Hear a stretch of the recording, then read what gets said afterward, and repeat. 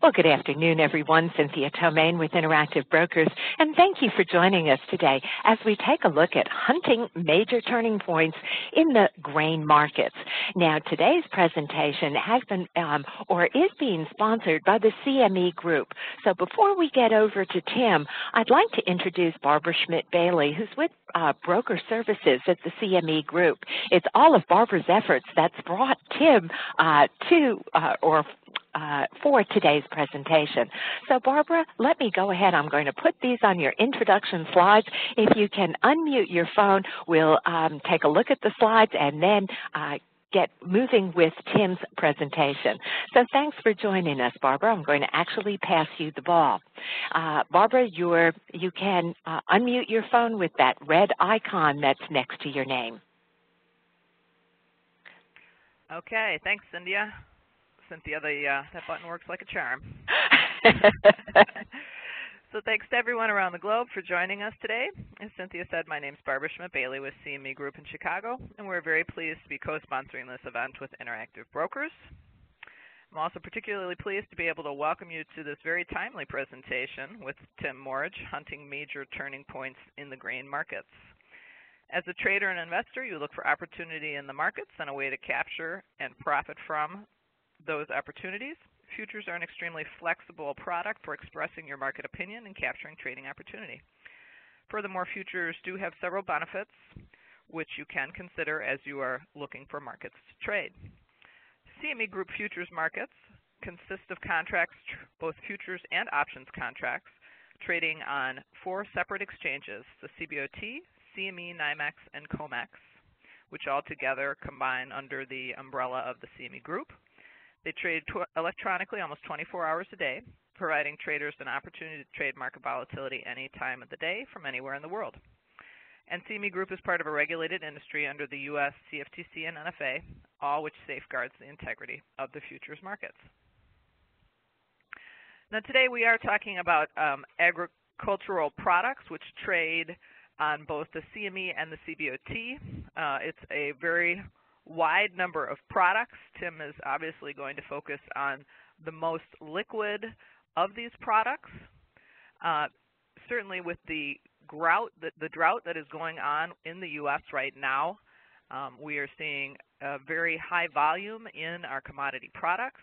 For the month of July alone, average daily volume in our grain and oilseed futures increased 43, almost 44%, and average daily volume in July for the oilseed, grain and oilseed futures options increased over 100% from the same period last year. There are certainly also a number of things that contribute to increases in the price of the grains and oilseeds. Everything from weather, global demand, energy policies, macroeconomic factors. Tim will certainly give you much more of his opinion on those pieces and how they play a role in our marketplace and what happens on a daily basis. Here again, just what I was saying with the volume charts, our most liquid products, corn, wheat, beans, live cattle, and lean hogs are the most liquid of the products in our agricultural suite. I'm also going to put a URL into the chat window if you are interested in more information on what affects the grain and livestock markets. You can take a look at this, what we call an infographic, which talks about the facts behind food prices. So to today's presentation, Tim will be focusing on both the CME and CBOT grain, oilseed, livestock markets. For an in-depth introduction into these markets, please look for the archived recording from a presentation I think that took place about three or so weeks ago with Interactive Brokers. My colleague Rich Jelinek, who is the director on our ag marketing team, introduced those products. If you are not familiar with them, he reviews contract specifications, market participation, a number of fundamental factors that play a role in price movement in these markets, and it's a great educational a piece to watch. Many of you are already familiar with Tim Morge and his work. A longtime trader and member of the exchange, Tim generously devotes much of his time now to teaching traders and running his educational website and service at marketgeometry.com. This presentation, as Cynthia mentioned, is part of a year-long series with Tim as he presents his ideas and strategies for trading markets from gold to corn and oilseed to interest rates. We encourage you to look for archived recordings of Tim's past presentations as well as watch for upcoming events each month. Next month, Tim will be taking a look at trading precious metals. So without further delay, I'll pass the presentation control to Tim. I invite you to all enjoy the event, and thanks once more for joining us. Thank you, Barbara and Cynthia. Let me just check. Can you guys all hear me? Because I've been fumbling the phone here. Okay, good. Nice to see you all. I appreciate you all waiting 2 or 3 weeks for me to reschedule. Barbara and Cynthia, thank you very much for being patient. I hope, well, I know it'll be worth it. I'm gonna do something a little unusual this month, especially because we did reschedule. So it'll be well worth your time, I think. So with that being said, let's just get onto it. We're going to do hunting major turning points in the grain markets. One of the interesting things about doing something every month and having to prepare it a month or two in advance is you're not exactly sure whether something's going to be topical or hot, so to speak. And obviously, this one has hit the ball out of the park. We're right again at the top for grains. Not necessarily this will be the high point. I just wrote to Barbara. Beans in the 20s, anybody? We used to say when I was on the floor, beans in the teens, and of course we'd almost never make it in a year, and now we can't get out of the teens. And it looks like we're about to make another leg higher, and we'll take a look at the charts. And one of the surprises I have for you today is I have homework for all of you, because this move may not be over. So everything I present today will have homework afterwards, and hopefully you'll all participate. So let's take a look here. There we go. I run a website. I'm trying to give back to the community. Barbara's been helping me. I've been doing it since 1995. I've been trading. I'm in more than 40 years and teaching professionals. More than 20. I'm in my 25th year, Barbara. And Barbara and Cynthia have been helping me for quite a long time. Let's see, we're 7 or 8 years together doing things with IB, if you can believe that. So had a good run. Now, I always enjoy it. These presentations are always well attended, and IB is probably the best educator out there, and I really appreciate being able to present for them, especially for the CME group. This is a disclosure. Everybody has to have a financial disclosure these days when you speak. It's a good thing. I don't have the Holy Grail. Nobody that presents anywhere or teaches you anything has the Holy Grail. I don't believe there is such a thing. Closest thing is hard work. Get as much education as you can.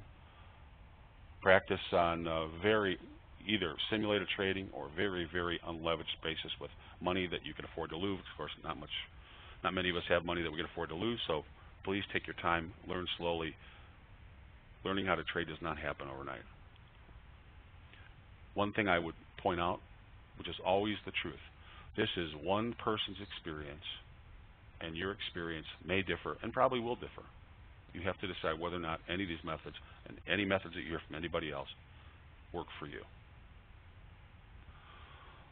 I was lucky enough to have Dr. Alan Andrews as my first mentor, and there were a handful of people around him when he was alive. He passed away in 1987, and there's only eight of us left. I'm the only one left that still trades and teaches. I'm in my 50s, but it's because I started so young. My brother introduced me to Dr. Andrews, and most of the people that are left are in their 80s and 90s, and I hope they have a good long time left, but most of them are done with the markets at this point. So I always take time to give attribution to the people that helped me. Dr. Alan Andrews was certainly my first large speculator mentor, and today you're going to see a lot of the techniques that I developed after working with him. So we're going to start out with actually something that it is not technical analysis, but that you do need to know if you're going to be a long-term portfolio grain trader. And I learned this while first just managing money at Commodities Corporation, which of course is now part of Goldman Sachs. And then later on, I was one of 4 people in the world that mentored and taught traders there. And a lot of the top hedge fund managers passed through Commodities Corporation and came through my office. And I was taught this by some of it by a gentleman by the name of Amos Hofstadter. You can do a Google search on him and make sure you're not talking about his son who started the Cablevision business. But Amos Hofstadter was one of the best speculators probably in the last 300 years. Most people don't know who he is, but he was the founder really of the key thoughts about risk reward. But he was also a huge campaign trader in grains, main potato, some of those things. So we're going to look at what I call biologics. And I'll use this as kind of a sifting methodology, when I take a look at a market. So first we need to know, I'll answer questions afterwards, so just relax.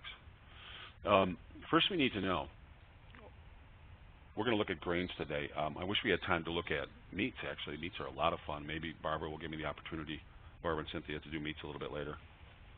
But we're going to look at grains today. They're just so, this is the perfect time, or early June is also the perfect time. And let's take a look. Most of you probably did not grow up on a farm.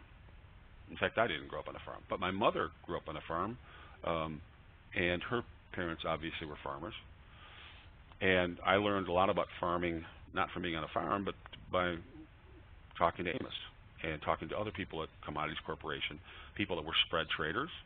And they, at that time, it was the largest hedge fund in the world, and they were the largest speculators in these markets. And certainly I was one of them. I continue to be one of the largest grain speculators in the market when I'm active. So let's take a look. What I've done is I've broken out the calendar here. And basically crops come out of the ground no later than about the middle of November. They're actually mature somewhere in here, September-ish, but they're often left in the field because you get paid for crops based on how much water is in them. So you want them to dry out. So if it's a particularly wet year, that's not the case this year, but if it's a particularly wet year or a normal year, you have to let crops dry out. That's why you see, if you drive by farmers' fields, you'll see that the grain, you might say, oh my God, that corn is dying. No, the corn is just drying out. It gets white, it loses all its color. All the leaves are still on it. And they let it just completely dry out. Same thing with beans. Beans wither. They turn from beautiful dark green to just kind of a shriveled yellow, even white if they live in the field longer. And they have to leave it in until enough of the moisture is out. Then when we get down to 3, 4, 5% moisture, then they'll harvest it. It'll be somewhere in here. Now once they harvest it, we move into this portion of the calendar. The farmers have to clear off the stubble in the field. Some farmers actually go ahead and turn the field over. Some people leave parts of the stalk standing so that they won't get erosion. But all that happens somewhere in here before the field completely freezes, and or if we get late rains in the year, puddles and fills with ice. Now, a funny thing happens around the world. There are lots of places that plant grains, whether it's Canada, Argentina, Russia, China. But these contracts really trade based on American grain, and they really trade based on grain in the Midwest. So grains are generally sold off because the silos are full of grain. They get full here as the farmers bring them in. And then as the silos are full, anybody that's left that hasn't hedged their grains, the farmers, slowly has to go to the market and sell out their grain position. They have to sell it to they can store it in the silo and pay a fee, or they can actually sell it to the silo, or they can hedge it at the CBOT. If they haven't hedged, eventually they will have to hedge or they'll have to sell.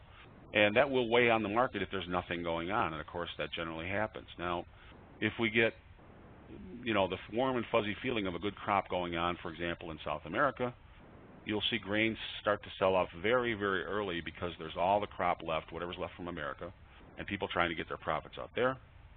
You've got what's going on in South America, even if it's still in the ground.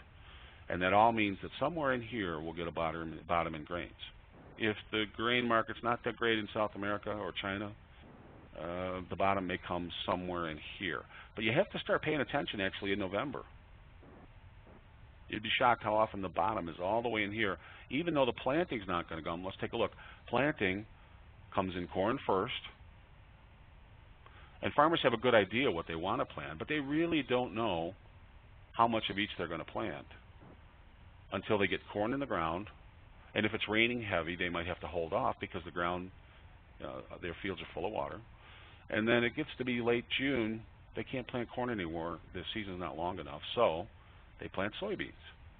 So you'll see the two move back and forth, and we're going to go into that in just a second. Once they get it in the ground, certainly no later than early July, it has to germinate. In other words, the plants have to come up and they have to grow roots. And then we take a look. If it rains too much, the roots can be weak. If it doesn't rain at all, the roots are very, very shallow, and it's a mess. They're not going to stand up. If it's like this year, they get fried. And actually, in this year, at some point in July, farmers were actually plowing under, getting their insurance money and just giving up. So you can take a look at this slide later on when you download the slides, and you'll see just basically what the calendar is. We'll go over it a little bit when we do some charts. Let me go to the next chart. Now, you can go, there's a bunch of places, both on the CVOT, has this is basically, we would call them a price board, a clacker board. In the old days, before even LEDs, of course now they're just video. They actually used to be clacking back and forth each time they changed. Before that, they were actually written in pen. Now, you can actually go on the internet, see the CVOTs. It refreshes instantly. You can see at several other websites. And these are each of the actual trading months in soybeans.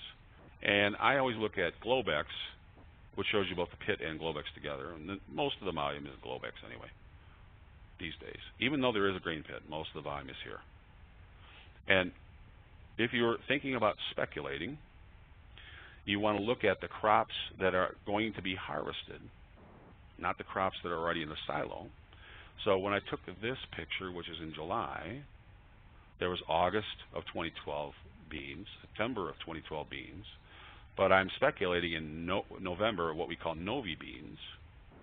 And I actually was buying Novi beans when I put my position on. I don't want to roll each month because I have to go through gyrations to decide whether it's the right time to roll, whether or not I'm getting the right price. And if you're trading on 1 lot or 5 lots, it's different. But for the size that I trade, it's better off for me to just go right out to the month that I'm going to hold. By the time November 2012 comes along, I'm going to have liquidated because I don't want to take delivery. I don't want beans on my lawn, and it'd be lots of beans. So I speculate out here. And what I'll do is I'll take a spreadsheet, and I'll take a look at the relationship. So if I'm speculating, let's say it's after November, and maybe it's January, maybe it's March, I'll take a look at the relationship of the front month contract, which might be January or might be March, the contract that's closest to actual date I'm trading.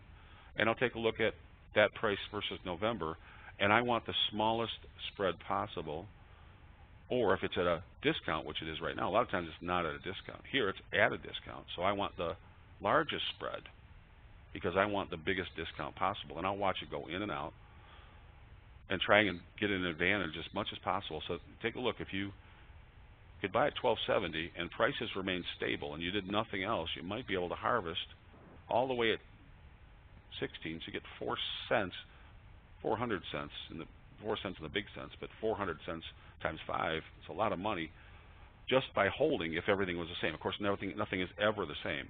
But the first thing you want to do is get a feel for the spread and where it is relative to the front month, relative to the back month that you're trading, so November, say 2013.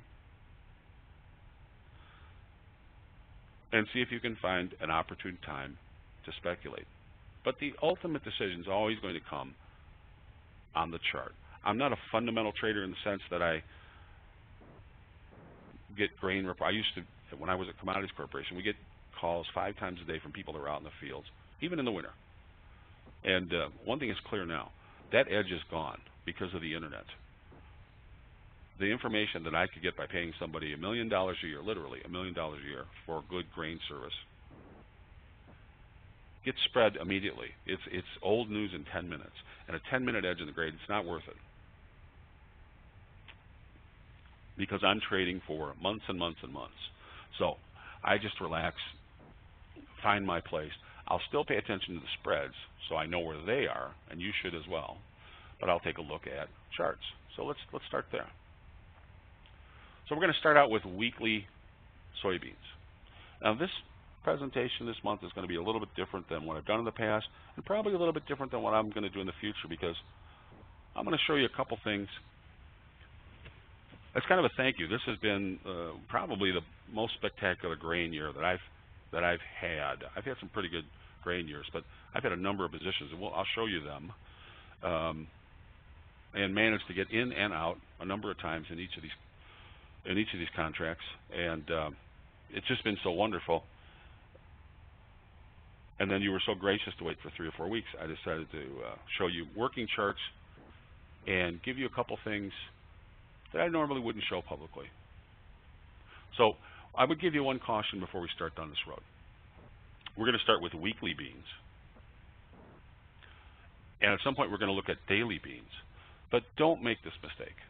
I'm not suggesting that you should look at weekly beans to get an idea, then go to daily beans to drill down to highlight the idea and maybe zoom in on it. That's not at all what's going on here. You could make this trade on weekly or daily, and I'll show you the same lines on daily or weekly. And the reason I'm starting at weekly is because there's so much going on in the past, and we're going to base a lot of our decisions based on a very, very long-term chart. And again, you could just trade this off the weeklies. But a lot of you would be uncomfortable trading off the weeklies. So I'll transfer it onto the dailies, and we'll take a look at the dailies as well. But you don't need to look at both. Please don't look at both. Pick whichever time frame you're going to trade. Do your analysis, trade off of that. So let's take a look. So this is what weekly beans look like going in toward the end of the year, the end of 2011. You see, we had a huge run-up, as we did in all commodities. And then a great fall in July of 2008, as we did in all commodities because of the credit crisis. People that were carrying this, on credit. Fund managers were leveraged. If you're leveraged, that means you have to pay for the credit, and banks basically cancel their credit line. So in oil, in beans, in currencies, a lot of people had long-only funds that were based on credit, and of course those people were forced to liquidate. You can look at the week of July 13th. Sounds ominous, doesn't it? In 2008, and you'll see this same formation across the board in commodities. It's an amazing phenomenon. If you study commodities 20 years from now, you'll be studying this period. Then we recovered a bit, and you can see, in the big sense, we've been making higher lows all the way along, even though this spectacular spike is there. If it bothers you, just cut it out and paste the chart right here and forget this spike ever happened. But you can see we've been making higher lows all the way along. And here, even as we come off at the end of 2011, so as they harvest grains, we're not coming off real far. Now, as a speculator, obviously I'd love to buy grains down here. This used to be the old top. I'd love to buy beans down here. But it's been a long time since I've had an opportunity to buy down here. And so you have to wonder, where do I want to get long? What's the long look like? Because now I don't want to use the word new paradigm, the words new paradigm. Every time I hear that, it makes my stomach kind of grumble. But we're in a territory where we have to get more comfortable with higher prices. If you don't adapt, you die, right? Well, let's see what we can do with this. We're going to do some simple chart work. Now, just because it's simple, like I said, I've been doing this now for more than 40 years, and I've been trading grades that long. Just because it's simple doesn't mean that it's not powerful. And we're just going to mark a major swing low. It's a big bottom right here, and it's right before price began this big march up. Major swing low. Just circle it. You can go back and do this on your own. Recreate the chart. It'll help you. Major swing low on the bottom. Just circle it. We come up. 2008, we make the ultimate high here. You guys don't have my pointer? Cynthia? I'm moving it around. Let me just double check. Okay. At least somebody has it. Okay. No, yes, we're good. We do see it, Tim. Okay, I'm just checking. I thought, oh no, I screwed up again. Myself. Oh no. Okay, here we go. So now we're at a major swing high in July, and let me take a breath here. That pointer thing gets me every time. All right, we're at a major swing high in July, and just circle it. It's no big deal here, folks. And there's a reason to circle it. Just put it in here. We're doing something called myelination. Okay, we're drilling it into your brain. We're easing the path in your neurons, and that'll be important later on. So we're going to circle this major high. Then as we come off, this is our first pullback. Take a look. Here's our run up. Here's our major high. Here's our first pullback. And we're going to circle this. And we've got one low and a second low. And you can see they're higher lows. That's all we need to know for now. Now, this is, I'll let you decide if you can understand where this came from, but this is a tool that I developed. But it is a derivative of Dr. Andrews' work. And I call it the line of maximum excursion. And I find especially when we have a pullback that is this nice off of a major swing low, if we come off and then start to take out swing highs, and this would be a swing, a minor swing low, and then we take it out, that makes this a low right here.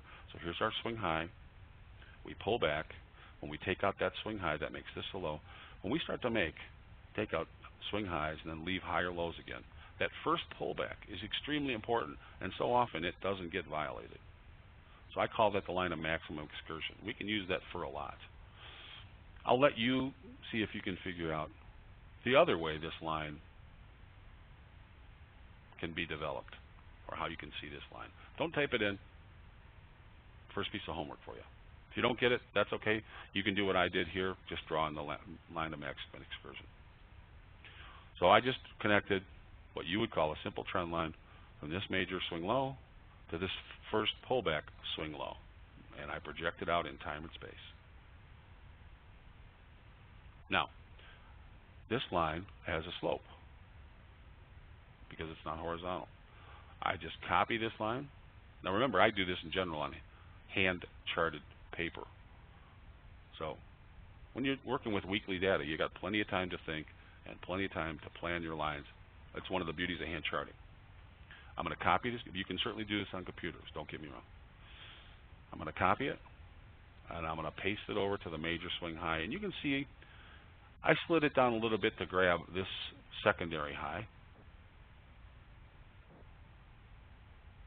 This is a little bit of fluff by the market.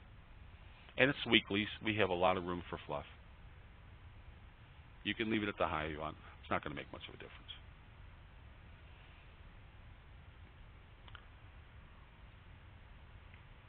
Now, I'm just going to bisect these lines,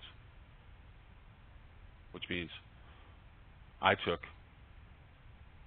a ruler. I measured from here to here. I took the halfway point, and I projected that out into space at the same angle, and lo and behold, you can take a look and see, I like the way it touches here. I even like the way it catches this spike here. It's a little sloppy, but no more sloppier than this. Our next run up catches the top perfectly. And remember, this line, I didn't design it based on catching these tops. All I did was grab the first pullback and project it forward. And look how well the slope works all the way up here. That gives me lots of confidence in these lines. Boys and girls, please do me a favor. Pay attention to the presentation. Save your chat for later, okay? Because there's important information here. You can chat later amongst yourself, or you can ask questions, okay? It's distracting to me, and it's distracting everybody else. Thank you. So, it's all based on this line right here. It's not based off these tops. However, take a look at how well it catches these tops. This tells you that this set of lines is working hard for you. There's no magic here. It's just a major swing low, major swing high, first pullback. Nothing more than that. Now, here's Dr. Andrews' median line. Same pivots, major swing low, major swing high, first pullback. They look familiar? All I do is, if you have a computer charting package, of course it's going to draw it perfectly, but all you would do is connect the second pivot, the B pivot, to the C pivot, the first pullback. Find the center, take the center, draw it backwards to the major low or the A pivot, and then project it out into space. That gives you your slope. Copy it off the C pivot, copy it off the B pivot. You've got a median line. If you've got a charting package, you just click on A, B, C. It gives you the median line. Almost all of them do that. Now, let's take a look. This is called a modified Schiff median line, which was invented by Jeremy Schiff and presented at Dr. Andrews' house in 1972. I was there. And his presentation, if you could turn this chart upside down, was actually about stocks that lost 80 to 90% of their value. And he wanted to know, if I use a traditional median line, it doesn't help me. So I'm looking for a method that tells me when to get long stocks. And he worked with Dr. Andrews and came up with something called a Schiff median line, which moves price. If we draw a line straight up, the A pivot would go, instead of down here, the beginning of our drawing would be 50% up. Dr. Andrews did some study after a while, and he came back and he said, I think it should be a modified Schiff, and it should be up 50% and over 50%. And if you go, I try and make these so they play into one another. If you go back and look at the last two presentations that I did here, we spent a lot of time working on the Schiff, the modified Schiff median line, and there's some gems in there that play directly into this and the homework that you have if you want to do homework from this session. So do yourself a favor and go back and pull it up. I'm not going to go over it in detail again. But this is a modified Schiff median line. And you can see, if you go back and look at the prior two presentations, it won't be a secret. If you haven't, you're going to have to discover why. Look at it catch the bottoms beautifully as well as the tops beautifully. And there's a reason for that. Go ahead and do your homework. Or just use the line of maximum excursion, copy it on top, bisect it. Now, just to give you a feel,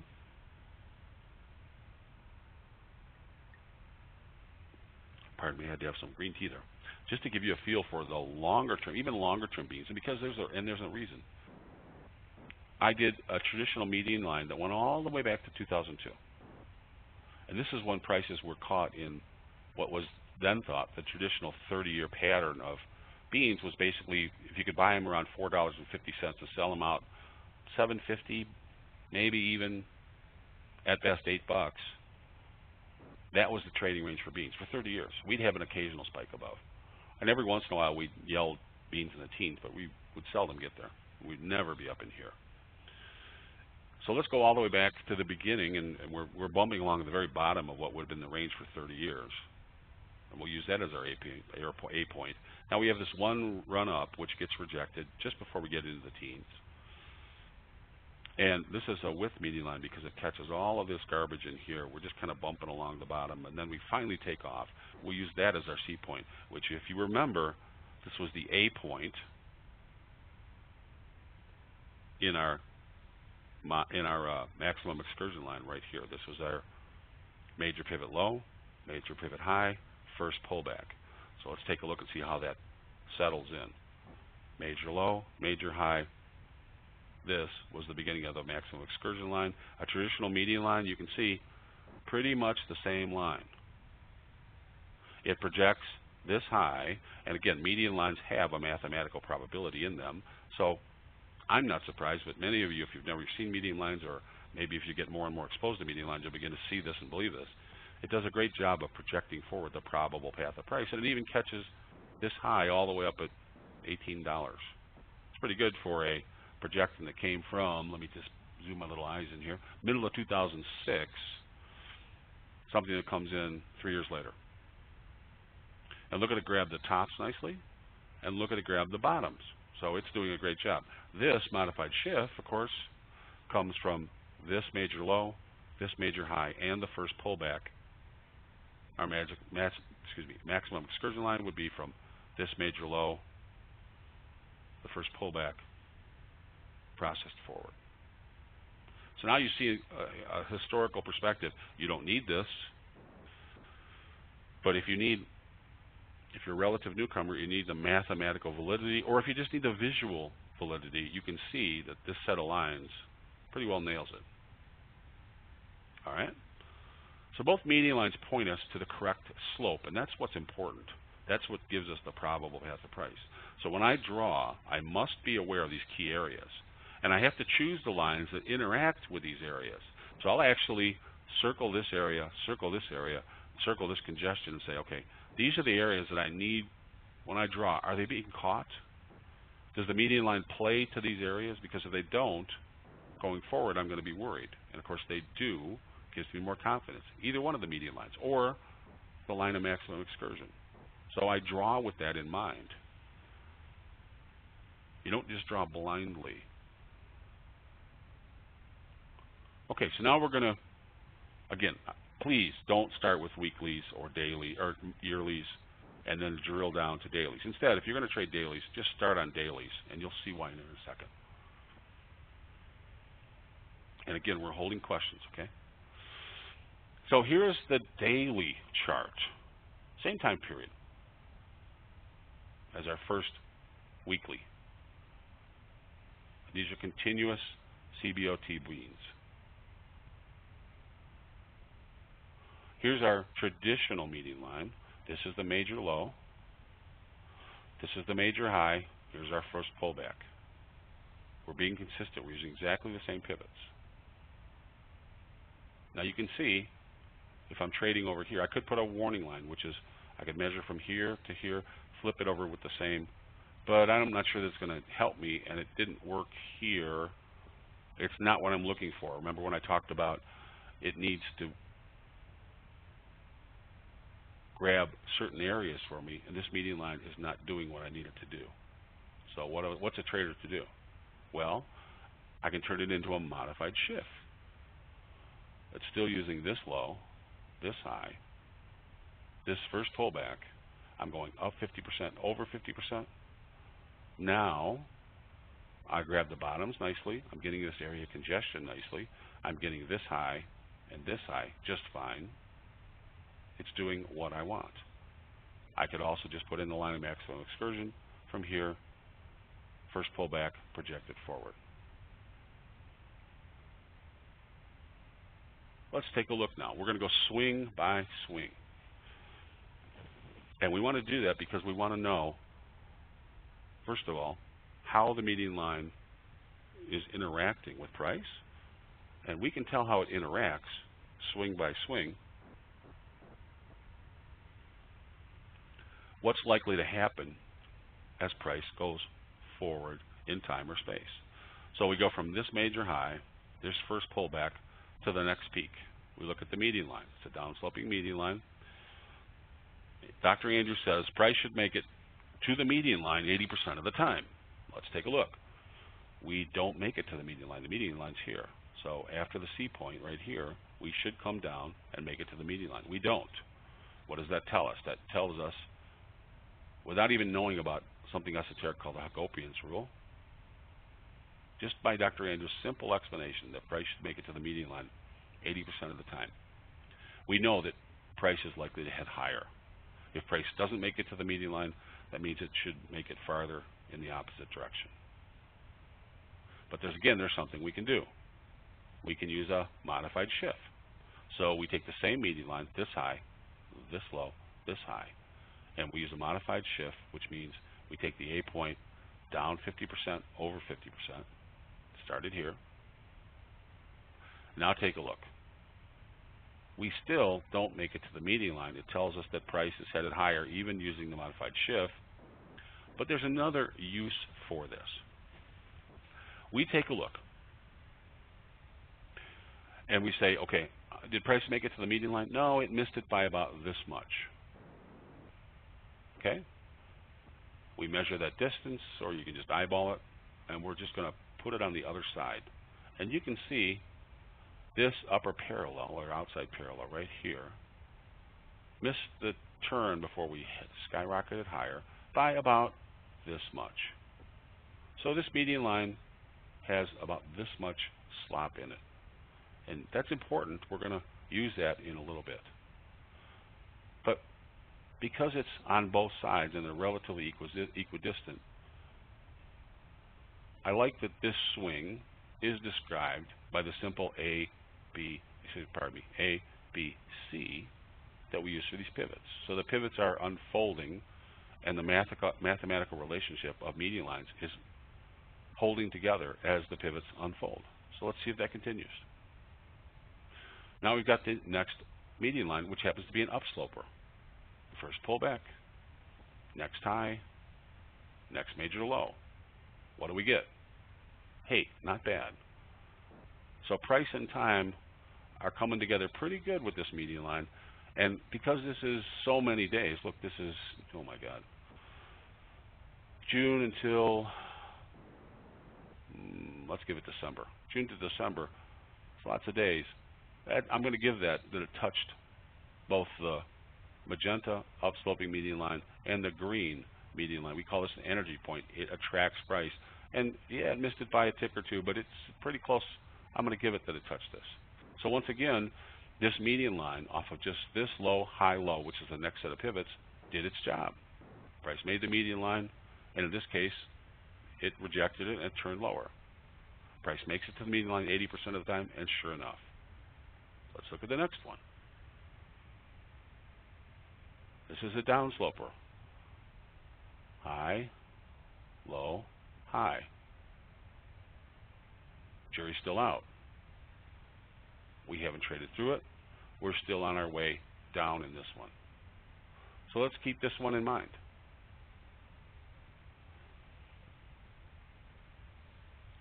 In fact, I'm even going to draw a smaller one. I'm going to go from one of the inside swings. This poke high, let me go back and show you. See this poke? I'm going to use that for my A pivot. First pullback on that major high, inside high, and then I'm going to take it to the highest high. And I'm going to use that as a downsloper. It doesn't bother me that it traded out of it a little bit, because I can put a warning line on it, and you can see pretty well grabs it up here. Where does this project? We're back inside of it. Now it's called re-entering the median line. We're back inside of it. We seem to be heading lower at this point. This is our controlling sweep, being an outside swing. Higher high, higher low. Where are we headed? I put it all together. I've got this black median line that hasn't been met yet. I've got the lower parallel. Look how many times it's been tested. And I've got the red median line. Here's the C pivot. We've been tested right after it started. But now that we've re-entered it, I expect it to come back and test the median line, all coming together in the same place.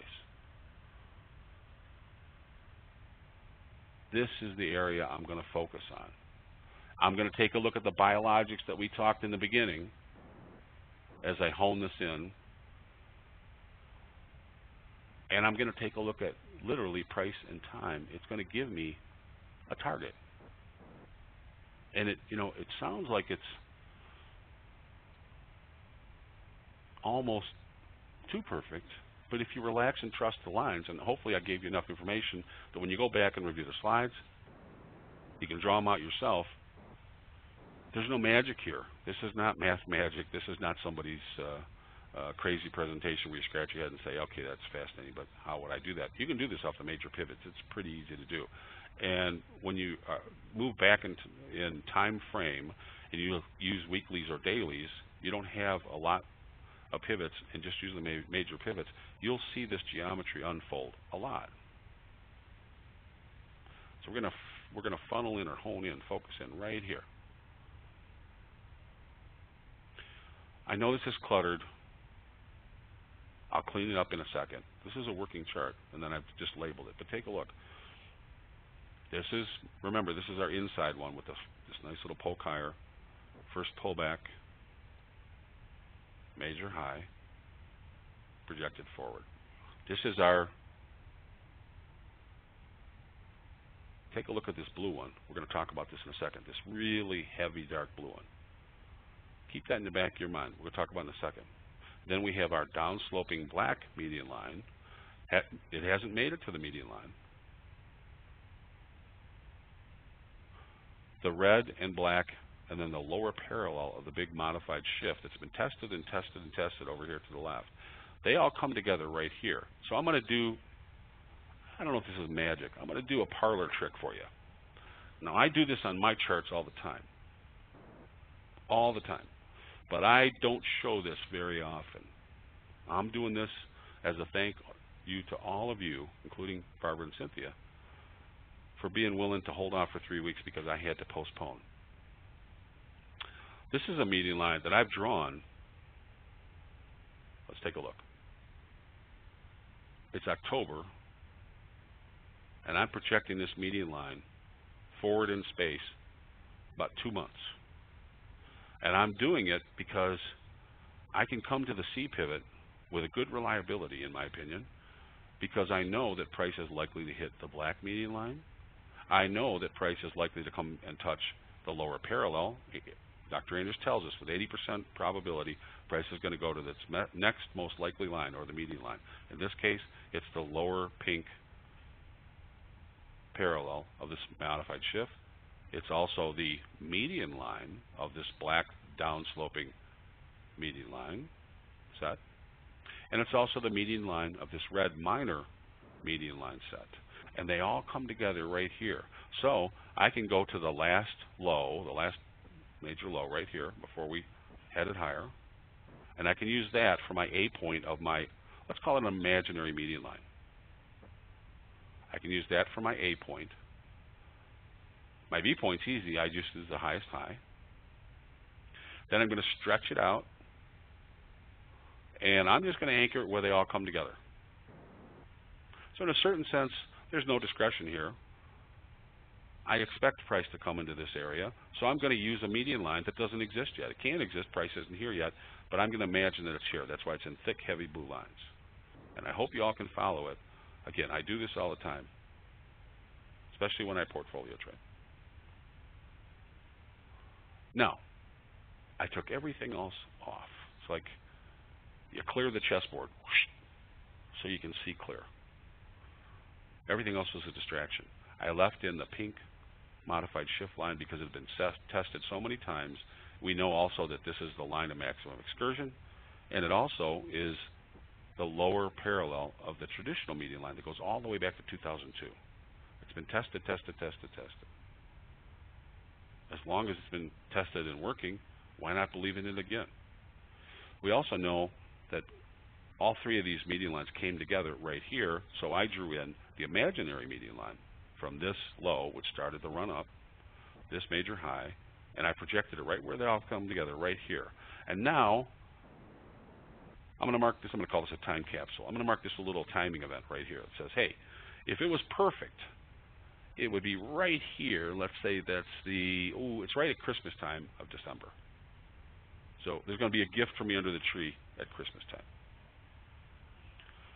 And throughout the stalking process, I'm going to keep this timing mechanism right on my charts as the charts update. And that's the time and price window of opportunity. That's when time and price come together, okay? Let's take a look. We're going to zoom in even closer. And you can see now, I'm giving it a plus or minus of about a month. So maybe the 9th of December, I don't know what it is in January, it's about the 14th, 15th of January, something like that. And here's my center date. It's right where my imaginary median line, which is where all the actual median lines came together on this lower parallel. This is our timing event right here, time and price window of opportunity. And I expect price will fall somewhere in this window. Sometimes it's a tiny bit early, sometimes it's a tiny bit late, but I can work with this.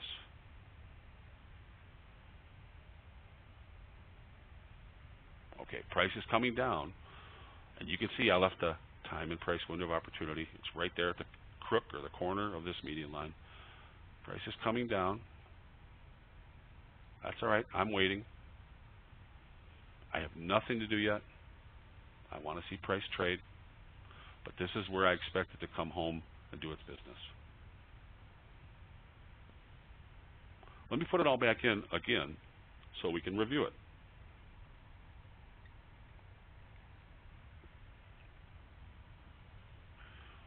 This will be our maximum excursion line from this low to the first pullback projected forward. The modified shift comes from this low, this high, this low, up 50%, over 50%. Instead of having the beginning of the tail down here, it's up 50%, over 50%. Our black median line started from this high, this major pullback low, which started this high, at this high. Here's our A, B, C projected forward. And then we have a smaller inside median line, one run up. We've got a spike here, push lower. We grab the spike, the push lower, then the ultimate high. They all come together in one spot. And that is going to be the C point of my imaginary median line. And now you can see it. It's off of this low, this high, and a C point that hasn't happened yet. We're still about a month or two in advance. It's all come together now. You can take a look at this when you get the slides. If you're lost, this is how I put together this imaginary median line. Here's my time and price window of opportunity. It says, hey, if grains are going to bottom, and if you're going to get in there and catch it, Tim, it's going to be somewhere between this date and this date right here. And here's why. And I keep that in front of me. Price comes down.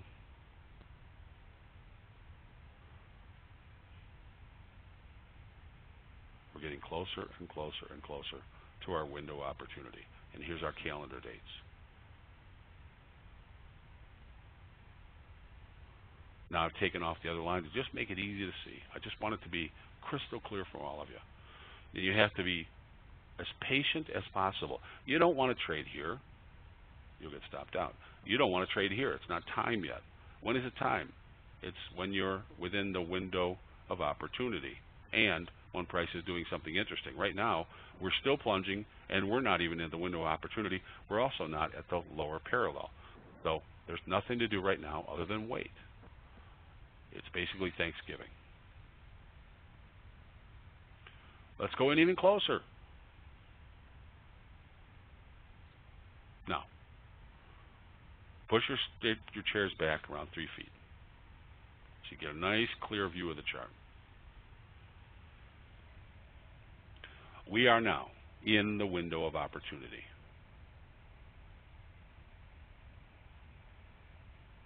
Now take a look.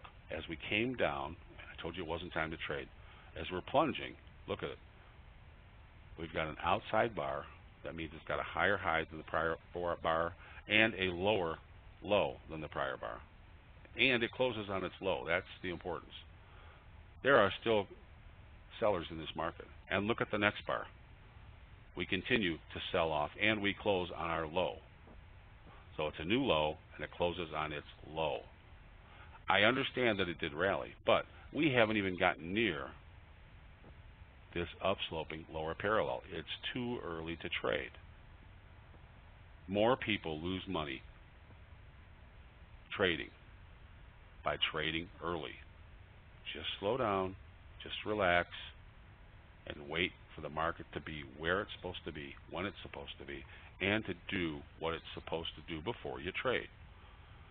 Price comes up, starts to sell off again. And look, we're now in the window of opportunity. So we're paying attention. And take a look. We come down and we make a new low, close on our lows. Now we make a new low, but we close on our highs. That's the difference between this area and this area. Does it mean it's going to bottom? No, but we have a couple things going for us. We're testing a line that's been tested, I don't know, 5, 6, 7 times, and major lows were put in against it and never been taken out. We are also in an area where 4 median lines have come together, plus or minus a few days. And these are called areas of confluence or an energy point. They act as an attractor, and they also act as an area where if price is going to turn, It will turn. And again, it's not going to be to the day because we're talking about a chart that started, this median line started in 2006. We're looking in 2011. It's a 5-year median line even on the dailies. So if we're off by 5 or 10 days, that's incredibly accurate. So we pay attention to price action to tell us what's going on. But we need to be in the window of opportunity, and we need to see price action down at the lower parallel, which we're seeing, and we need to see some buyers. At this point, we do need to think about trading. One thing that's important about grains, remember, to most people it seems awful early to be thinking about a bottom in December. But once it turns, you will have a difficult time getting onto this trend, on any trend in the grains. The beauty of the grains are, if you catch them, they run and run and run. The bad part is, if you can't look for the turns and don't have a good way to look for the turns, which I'm giving you today, you will miss the turns and you will have a difficult time making money in the grains. Because if you chase price in the grains, you will be getting in at extremes, which most people do, and you will be getting stopped out over and over, which most people do. So you have to enter at the appropriate times with the appropriate methodology, using good stops, and stick with your plan, because you're only going to get a shot or two each season. So again, go back and take a look at exactly what happened here. New low closes on low, new low closes on high, and it's within our window of opportunity, as well as at our lower parallel that's been tested and spawned 5 or 6 major run-ups in the past 5 or 6 years. Again, let's take a look. Look at it call a turn. Look at it come down and test, and it's a major bottom. Test again, 2 major bottoms. Runs up, major high. Price stuck here and here and here, and price respected this median line here and here. Why wouldn't you expect this set of lines to work now? Why would you bet against this line now? Makes no sense. This line is working perfectly. I'm willing to trade against it. So when we come down and get to this lower parallel, which is, well, pay attention, when you see the pink line in this next line, or magenta line in this next slide, it's this line right here. We're coming in right where we should, where all the median lines met, on this pink line right here in early December. Now take a look at it up close. We're coming into this line right here. And here we had a new low, closes on the low, but we weren't in the window of opportunity and we weren't at the lower parallel. Now we're within a tick or two of the lower parallel. We make a new low, price closes on its high. We're within the window of opportunity. I'm willing to get ready to trade here now. So I've got an order in. I'm going to buy a retest of the 2-bar low. So I'm going to take a look at this formation and say, if it gets at this low, I'm willing to get long. Let's talk a little bit about stops. We have to take a look, if we're going to trade daily grain charts, we have to take a look at bars like this, bars like this, bars like this, bars like this, bars like this. Here's bookends, as my partner Shane would say, bars like that. You can't use a 10-point stop in the grains unless you have structure, because you're going to get wide range bars. This particular bar is 73 points from the top to the bottom. And many daily bars on this chart are between 50 and 75 points from the top to bottom. Currently, when grains are above 10 cents, and they're, as we're looking at this, they're at 11 cents. The limit is 75 cents. Seems like a lot of dough, and it is. You have a couple choices. If your account's not big enough, your first choice could be not trade the grains. Nothing wrong with that. Second possibility would be trade the mini contracts. For portfolio trading, they work just fine. Again, save your questions for later, please. Third possibility, you could use ETFs. There are several grain ETFs. We go over them all the time and show trades, live trades with them at Market Geometry all the time. It's like trading stocks. Do the formations exactly mirror soybeans? No, but they have their own formations, and they catch the turns just fine, and they catch the tops just fine. Nothing wrong with trading ETFs. Nothing wrong with trading options. You can come with your strategy based off charting. You can't afford a futures, you can trade an option. You can buy a long base call. You can do a call spread. There's lots of things you can do. But one thing you should never do, first of all, is trade without a stop. That's the best way for you to lose all the money in your account. And I guarantee you Barbara and Cynthia would tell you, as I do, please don't trade that way. Secondly, don't be cheap on your stop. If your stop is, for example, underneath this gap or underneath this formation, and you go, you know, I don't really think I can afford it, let me just put it halfway, you might as well just write the check. That's no protection at all. Use the correct stop. If you can't afford it, don't take the trade, or trade using different instruments. Express your risk using a different instrument, whether it's an option, a mini, or even an ETF. But by all means, do not try to use a cheaper stop just because you can't afford it. You've just cheated yourself. Please don't do that. So, I get low, I get long. Here you can see, there's our little dance here where we closed on our high. We made a new low, closed on our high. Next day we went higher. I've got my order in already. 2 days later, we come down. We actually make a slightly lower low, and I get filled.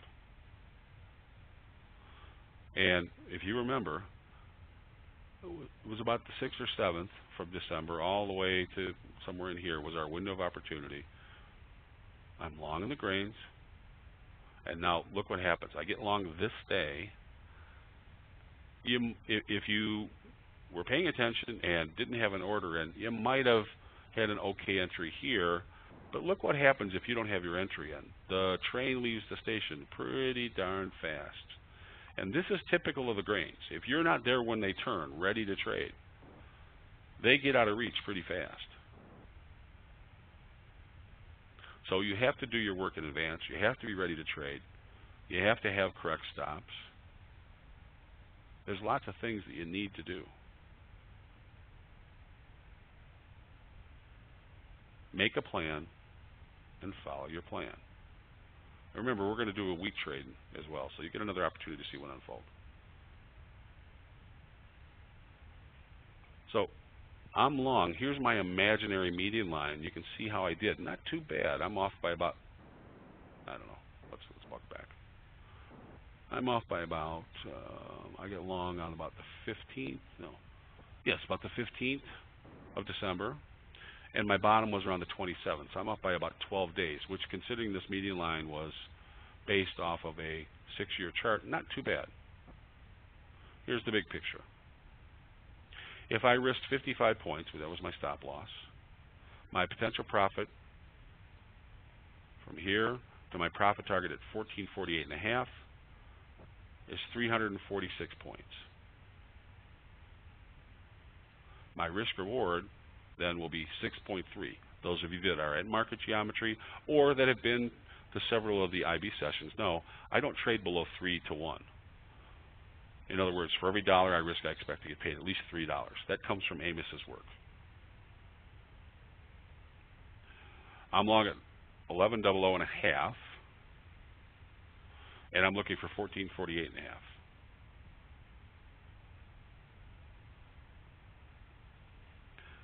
So I risked 55 points, and you can see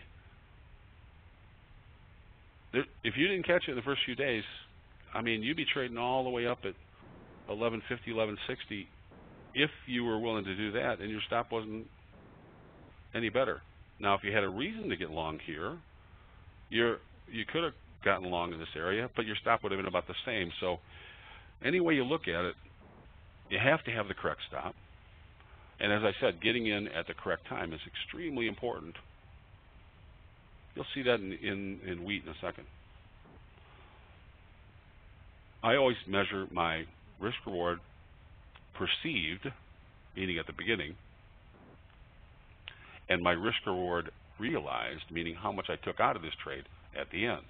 And in this case, they worked out to be exactly the same, meaning I didn't even move my profit target. I was basing my profit target not off of going to the median line, but in this case, just making prior highs, because I had this high and I had a secondary high, and they were almost the same. So I wanted out as we got close to that level.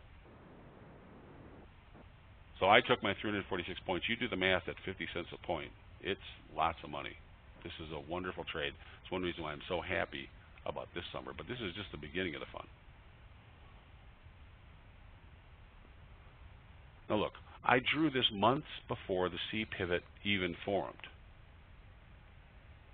Okay, remember, I drew this 2.5 months before price even got down here to form the C pivot. And it projected price and time forward. And look at, this is where I took my profit. Take a look at how it respected, how the soybeans respected this median line that I drew months in advance. Perfect. You couldn't ask for anything nicer than this. I'm in, price where I wanted to go, I am out. Do I expect all my median lines, especially these imaginary median lines, to perform this well? No, of course not. But I expect them to be useful. I expect them to give me the probable path of price. If you do your homework, go over what I showed you here in practice, this is not unreachable for any of you. It really isn't. We teach this at Market Geometry all day long. All day long. Any kind of market, any time frame, we see it over and over and over again. We're going to do something different in the wheat, but it's a similar idea, and hopefully you'll be able to catch on. Here's some homework. Ding, ding, ding, ding, ding. And it's advanced homework. I'm not going easy on anybody today because I'm showing you some very advanced concepts. I'm going to give a blatant plug for another member of Dr. Andrews' Inside Group. He says, I just never get tired of all the beauty. Never get tired, Tim. Wish Dr. Andrews was here. Thank you very much, OC. I appreciate it. All right, so here's some advanced homework. OC doesn't have to work at it or do it, and everybody else has to. Now, I got out at these prior highs when we tested these prior highs right here. And Barbara knows this. I've done, I don't know, at least 5 years, maybe 8 years of grain presentations with her. Some of them live. We posted them at the Board of Trade, and people could watch them, watch the orders change weekly. And one of the rules that I always use, serves me well, is the moment we get our first tropical depression, if I'm long grains, I liquidate my grain positions. And we had a very odd, very early tropical depression this year. You can go back and take a look. And my wife, here's how I get the news, and those of you that are at Market Geometry know this. I don't watch the news. I don't read the newspapers. I do read The Economist, but short of that, that's about the only news I get, other than what my children tell me or my wife. So at 5:30 in the morning, I get up. My wife's having her coffee. I walk by the desk. I say, anything going on, darling? And she always gives me 3 tidbits of news. And I walked by her desk one day, and she said, and I was long a bunch of grains. I was loaded up with grains. Yeah, I think there's a tropical depression. I said, no, it's April. Can't be. Well, got it right here. It's in the Tribune. Of course, I live in Arizona, boys and girls, in the mountains. The Tribune is the Chicago newspaper. Tommy Skilling has the weatherman, grain weatherman, has his forecast there as well as on WGN. And so it really affects the grain markets. I said, are you sure? She said, she pulled it up for me and I read it. And I thought, oh, son of a gun. So I did a double check. And sure enough, they were calling whatever, I don't remember what the A letter is. They do them, alphabetically. First tropical depression very early this year. I just liquidated. Now, and it was also in my area as well. We're right up in these areas. I got the price I wanted. Dumped out all my grains. Price went a little bit higher. And, of course, pulled back. Now we have nothing going on. There's no tropical depressions, no nothing. It's just everybody's talking about the grain markets. There's, the grain markets are going to have a record year. Everybody was sure that the market was going to be wonderful, that the yield would be huge, the crop conditions were absolutely magnificent when they were going to plant, et cetera, et cetera, et cetera. I'm out. Grains are selling off. Use the methodology that I did on both the weeklies and the dailies. Either maximum excursion lines, you can use modified shifts, you can use traditional median lines, you can even use what I'm about to show you in the wheat, and see if you can find why I was willing to go long in the grains here. I was willing to get long again in the soybeans in June and caught the bottom on the day, to the day. We had a runaway gap underneath. You can take a look at that for stops as a hint. And see if you can pinpoint why I would have gotten long here. It's advanced. A lot of you may not get it. But if you want some homework, this is gorgeous, because I'll tell you what. Not only did I ride this higher, I got rid of half, not only for myself, but I have 4 clients, all sovereign wealth funds. Got them long as well. Took them out, took half of my profit. I'm sitting still long, and grains are at their highs or making highs. Again, don't make a guess now, boys and girls. No, don't make a guess. Do your homework. Okay? You can email me, timothymorge@gmail.com, timothymorge@marketgeometry.com. And I don't know, we'll talk to Barbara. Maybe we can do a little homework review in one of the sessions coming up and give away something. But go ahead and do some detailed homework. And if nothing else, it'll do your soul good. So let's see what we get. Anyway, I nailed this. I'm still long half, took off half up in here, still long half. And by the way, this same method also gave me the projection to take off half. See if you can figure that out if you want some advanced homework. And let me just give you another slice. In June, I also hunted and caught this low in the beans. Actually, I think this should be here. This is where I got long. Sorry, should be here. Pardon me. This low here. When you do your homework, pardon my bad circle. My circle should be right here. How did I find it? I got out at these prior highs. How did I catch this pullback? Let me show you. That's weekly. Let me show you on the daily. I guess not. That's the daily. Here's the weekly. The weekly's marked wrong. How did I catch this low? Okay, that's your homework. You would have thought with the 3 weeks off, I would have caught the mistake, but I didn't. My apologies.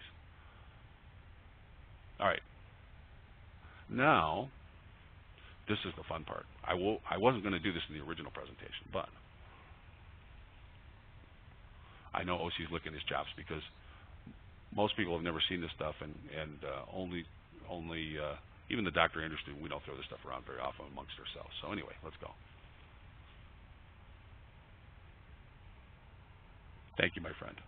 Hopefully you can be there, my friend. Oh, he's even, OC, I love it. He's even giving props to my kids. I appreciate it. It's always nice to see you, brother. Okay, so let's take a look at wheat. This is daily CBOT wheat. And this is my working wheat chart. And this is how it looked in early spring. Okay? So I'm already long beans. Actually, now that I look at it, I'm outish of my beans. I've done nothing in the wheat. Now remember, wheat's a funny animal. There are 2 wheat crops. There's winter wheat and spring wheat, summer wheat. And they mature at different times. So actually, when beans and corn are going crazy, wheat's just waking up. It's already been planted in the prior fall. It's waking up, and there's really not much going on. Most people have turned their attention. If you will, prices get active when people pay attention to what's going on in their crop. Now, I know the president has had bad things to say about speculator. That's okay. I'm a proud speculator. I've been speculating and making my living speculating for over 40 years. I'm proud to say that we have a place in the economy. You know, we're the liquidity providers. We're the reason why farmers can lay off their risk, while the people that have grain silos can lay off their risk, why Archer Daniel Midland can lay off their risk. So nothing wrong with speculating. But speculators are not paying attention to wheat at this point. There's nothing going on. If there's nothing going on, we have other things to do. But there does come a time to pay attention to wheat, so I keep my charts updated at all times. So we're looking at wheat. I'm out of my grains, or I'm about out of my wheat, or out of my beans. First tropical depression's here or about to show up. This is what my working chart looks like. And what do I have? Somebody mentioned here multi-pivot line. Yeah, I've got a multi-pivot line, so I'm grabbing tops and bottoms. And you can see in this run up, there's really no pullback, but there's little kind of do-si-do right here. I'm drawing right through that. And I've got tops and bottoms right in here. And I'm just projecting that forward. And then on top of that, this is basically very range-ish. Yes, we made a spike higher, and if you just double the range, of course, we're at the high of the spike. But this is the meat of the action right here. It's just, Tim, pay attention. Wheat is rangy, and here's the range. Okay, this is what my working chart's for. It gives me clues so that when I update a chart or when I take a look at wheat, I have visual clues so I know exactly what's going on. I don't have to think about it. I don't have to do anything. Maybe I have to draw in one bar. But by having this box here, it says to me, hey, buddy, if you're in the middle of this box, ain't much going on. You don't have to think about it. Okay? That's how I keep my charts. Now, I'm out of my beans. I'm out of my corn. I'm relaxed.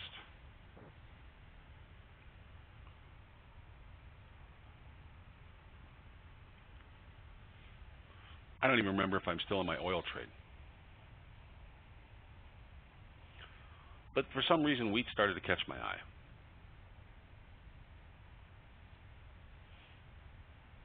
Now, charts are all about frequency. In fact, what we teach at Market Geometry, we actually teach Newtonian physics. For every action, there's an equal and opposite reaction. If you want to go back to the Sumerians, 5,000, 6,000, 7,000 years ago, as above, so below. In fact, that's where Sir Isaac Newton got the concept for his 3 laws of motion. It's all about frequency, which is a measure of energy and the motion of energy. And price oscillates around this perceived motion. So I start out by one day just taking a look and seeing some frequency in the chart. Now, I'm not going to draw it all the way across yet, but this is the line that I drew in first. And I didn't draw, these are recreations of my hand-drawn charts through time, as they're paged through time. And I keep records. First, I drew this line segment right here. Now, again, remember, I'm doing this hand-drawn, so I don't have messy lines over the chart, because if you erase one section, you have to recreate all the bars as well. But I just take a look, and you should be able to see this. If I take this slope and run it here, it's the same slope. If I take this slope and run it here, it's the same slope. This slope goes through here, catches tops and bottoms here. This slope runs throughout this chart. But this is the first place my eye caught it. Now, I'm pretty good at this, but it's not terribly hard. The hard part is knowing what to do with it after you learn how to draw it. Once you draw a few of these, it's not that hard to find lines that describe price, which is what we're doing. Okay? Let's see what my next creation was in wheat. Well, I have this line. I might as well have what I call as a line of opposing force. So I've got a down-sloping line. Now I've got an up-sloping line. And look at this line, and just imagine in your eyes. You can see it here. You can see it this bottom and this top. You can see it here to here to here, all the way in here. This line catches my eye as well. But this is where I first saw it. This extreme low, this major pullback, this is our first pullback, see it? And as we come through it, we're bouncing against it, see it? Bounce against it, bounce against it, bounce against it. This line caught my eyes.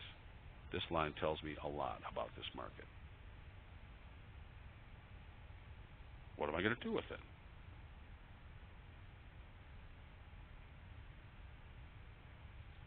Okay, a couple more days go on. I come back to the wheat chart.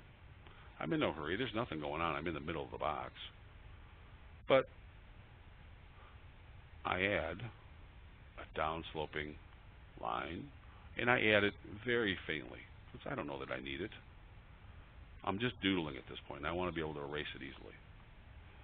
And I add it off of this extreme. Same slope as this line. Now I take another one off of this extreme. Same slope as here.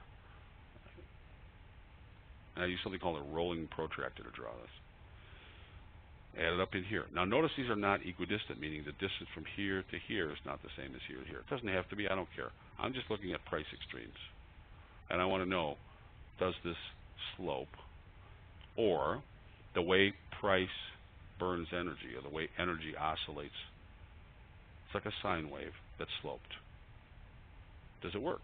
And yes, it does in many ways. I draw that in there and take a look. Yikes, you guys are your eyes are probably all going to explode now, but bear with me here. And again, these are not equal distant.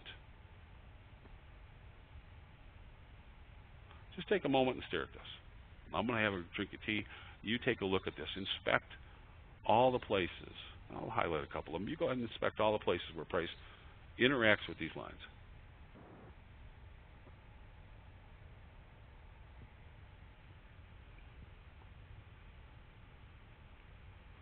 Just take your time. I don't have this one drawn in, but look at them down here. Now I have what I call diamonds.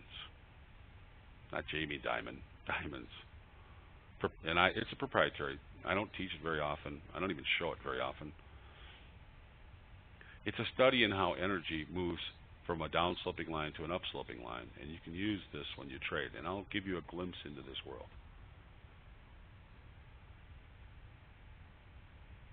What am I going to do with it? Here's how I formed it. I grabbed this line first, then I found a bisect here. I measured the distance, flipped it over, measured the distance, flipped it over. Take a look how it works. Works pretty good. Does it give me exact highs and lows? Not what I'm looking for. I'm looking for frequency.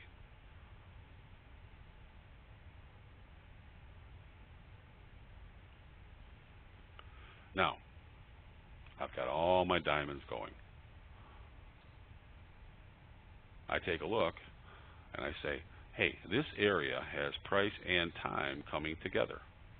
And you can see the frequencies of both the sloping lines, upward and downward, how they carry throughout this chart. I love this area. I just love it. Now, it may take you a while. In fact, many of you will never get to the point where you will trust or draw action-reaction lines. These are action-reaction lines. These are not median lines. And this is my own proprietary version, which is I always like to have upsloping and downsloping, opposing lines of force, and I like to look at how they interact. And I can tell how they interact, where they're likely to hone in, and they're likely to hone in. This is an area, it's a magnet.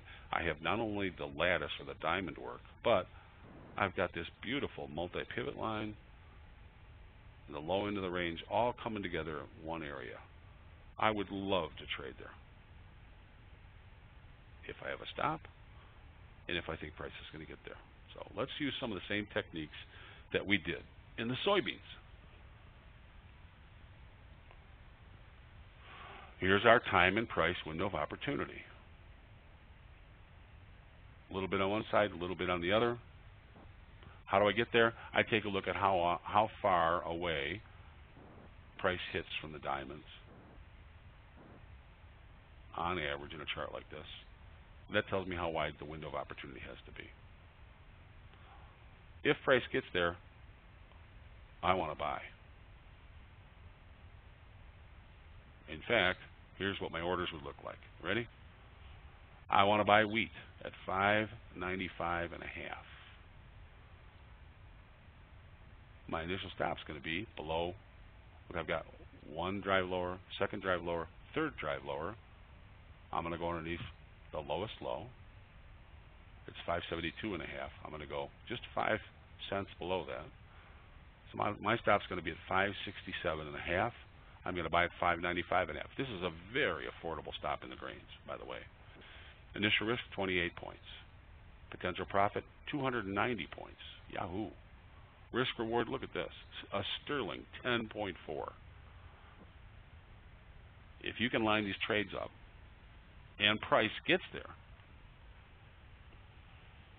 and you're right, you could just get stopped out, by the way, and you're right, it's absolutely wonderful. And boy, this can make for a great grain season for you. So take a look at this.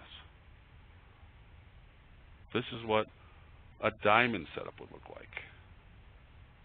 It's using the same physics principles as the line of maximum excursion, as well as median lines. But we're actually using raw physics. We're just looking at the frequency of price to show us where energy is likely to run out of downside direction and upside direction. So I want to buy wheat at 595.5. Let's see how this plays out. Well, I'm going to have to tell you the truth.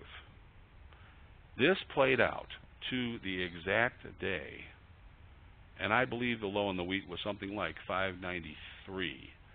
It hit my diamond to the exact day. I did not take this trade. I did not take this trade.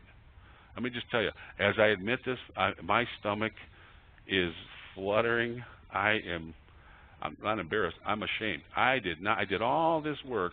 I stalked this trade for months and months and months, and I did not. What's wrong with you? Exactly. I did not take this trade. But you know what? This should be a bit of a blessing to all of you. Hey, even a professional that trades, I trade tens of thousands of contracts at a time, make mistakes. And this is a sin. This is not a mistake. Because my motto is master your tools, master yourself. I was not in tune with my own work. I was not mastering myself, which is the biggest way for you to lose money. This is just the truth. I'm sorry. And it always helps to tell the truth. I did not take this trade. I did not believe in my own work. Please, if you do your work, if you have a plan, stick with your plan. Look at wheat take off. I had one day to enter. Look at this rascal take off. I'm telling you, oh my God. Yeah, he says, LeView says, it's okay, but don't do it again. Well, let me just show you something. What was the concern from buying you there? You know what, Andre? And I said I wasn't going to look at questions, but let me just take these real quick because this is important. This is a moral question. I don't know. I was distracted from something. I really, you know what? I have to go back and look at my diary. I do keep a diary about all my trades, and I didn't think that actually I should have quoted my diary, but something distracted me that day. I didn't feel right, and I'll tell you what, the next day when I came in to look at it, this is where I went, oh my, what was I thinking? Yeah, it really is bad. Yeah, and the risk is really low for me. So this was really painful. Now, I used to trade with a woman. Actually, she still works for the CME, so I'm not going to say her name. And I used to laugh with her, not at her. She used to say, you know, if you're wrong, God will let you back in. All you have to do is admit you're wrong.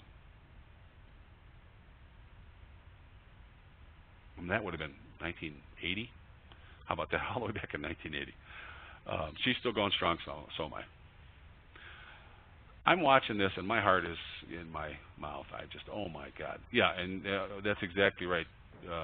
I did not chase this trade, and that's extremely important. If you wake up on this day, don't jump into the market. You have to reset, first of all, mentally and emotionally, because really, that couple days later, I'm pretty crippled at that point. I have no trades on at that point. I took a break for a few days from trading because I was just so emotionally crippled. But you got to stop. You got to clear your head. You got to let the market do its thing and take a fresh look. So that's a good observation. Thank you very much. You see it take off.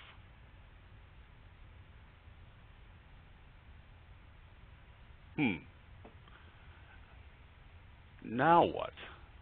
We went all the way up to our upper diamond.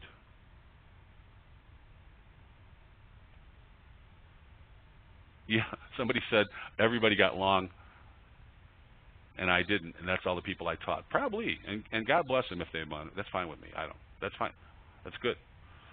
We went all the way up to the upper diamond. You could have been taking your profit here, sitting back. Nothing wrong with this nice profit. Wheat comes all screaming all the way back. This is everybody talking about how wonderful the crops are going to be.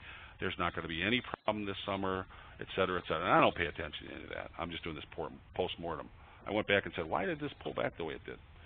Everybody's talking about there's going to be a bumper crop in every crop, and the weather's going to be magnificent. There's not going to be any tornadoes, et cetera, et cetera, et cetera.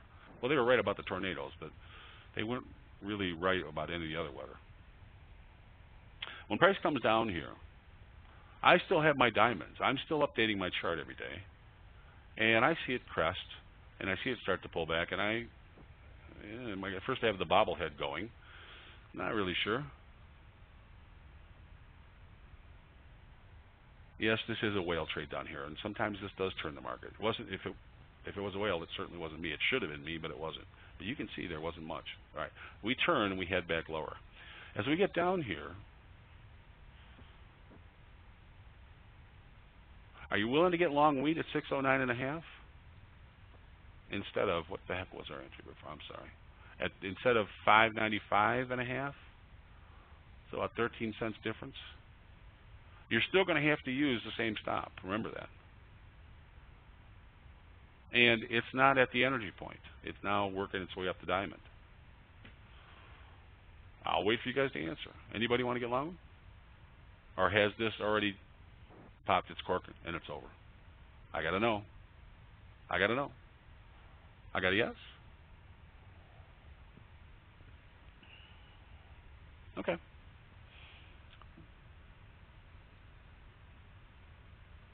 Okay. It's a little bit of this, a little bit of that. So now you get to play along on this one. Let's take a look. Those of you want to, fine. Those of you don't, you got to vested interest in the creators. Let's see what happens. Let's see if Tim's willing to play.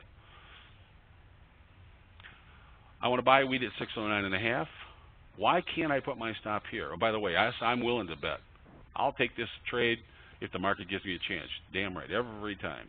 I wish I had paid attention to my work here and believed in it, and I did not, and shame on me. But I'm willing to buy wheat at 609.5. Now, why can't I put my stop at 587.5 or underneath here? I could. It's in the noise, yeah. It's too close to the market. The real stop's still here. And look, if you did this, I've seen some pretty horrific stops. This isn't the worst stop in the world, but I'd at least be underneath here. I'd really like it underneath here. And this is well within my stop. So my initial stop loss will still have to be 567.5. Yeah, a lot of people are going to try and get long somewhere in here, and this is going to be everybody's going to have their stops here, and they might get run. David says, is my risk reward too small? Let's take a look. Good question, David. Amos would be proud of you. And by the way, I'm the last trader left that was mentored by Amos Hofstadter. Okay. I'm looking at the diamonds, okay? I expect this high to get taken out. I expect this high to get taken out, or I wouldn't get long. I'm going to get it long at 609.5.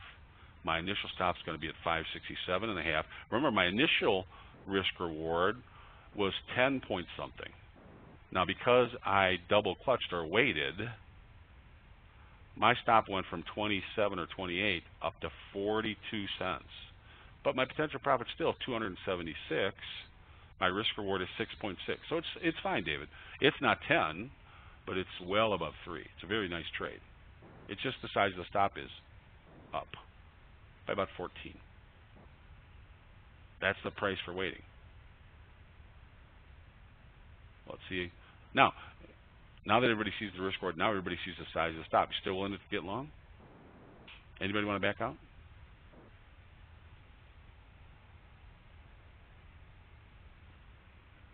Okay. Let me just tell you. It was a one-day poke again.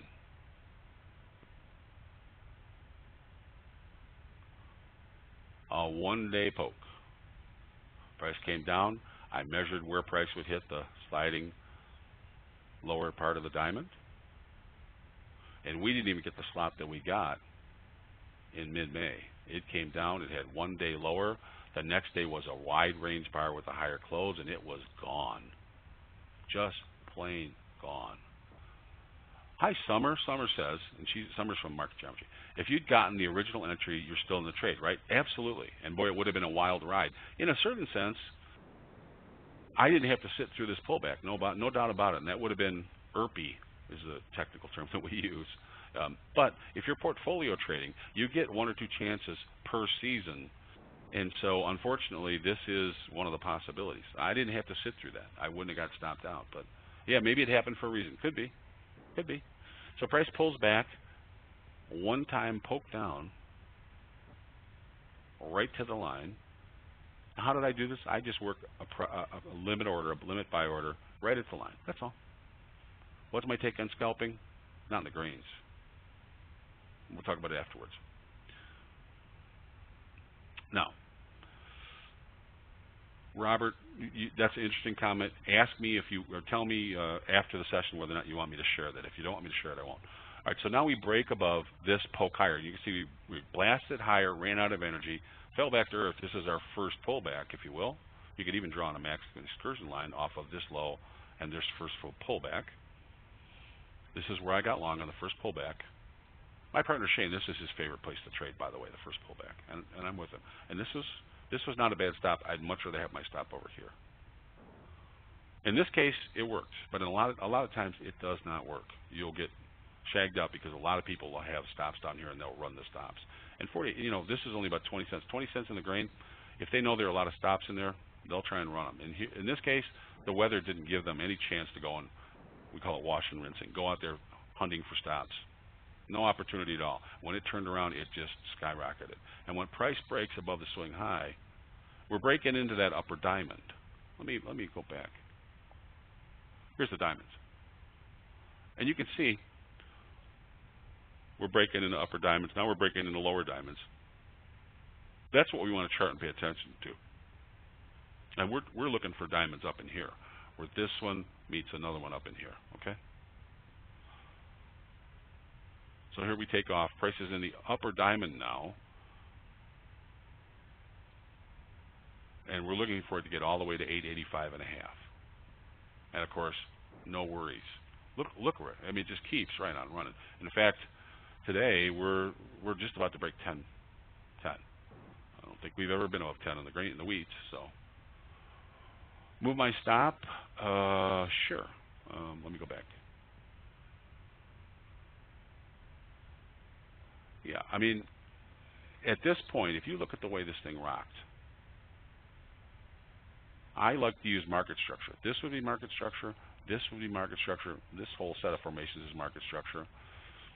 There's no market structure here at all until we gap right here and leave this consolidation. It's very difficult to move your stop as a large speculator because we're going in one way. It's one straight up. Just take a look at it. My first opportunity is when we leave this consolidation and finally close and break above. You can move your stop up here if you want to. You can put profit floors in to preserve some profit if you want,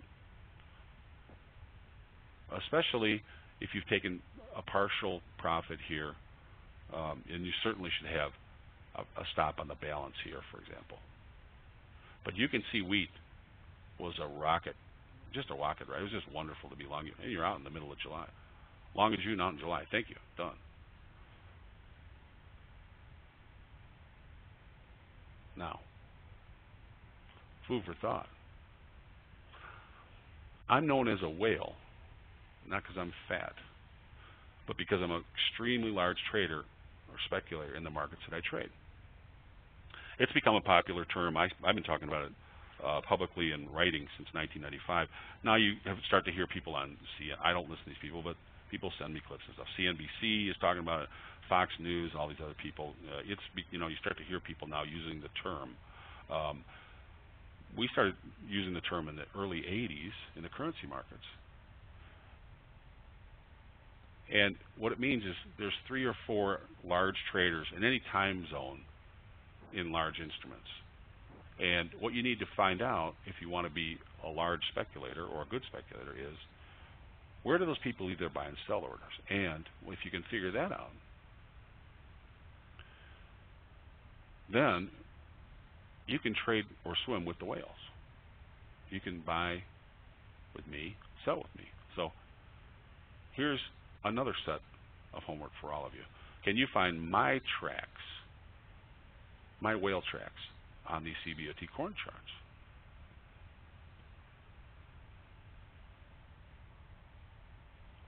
So I'm going to give you a series of charts.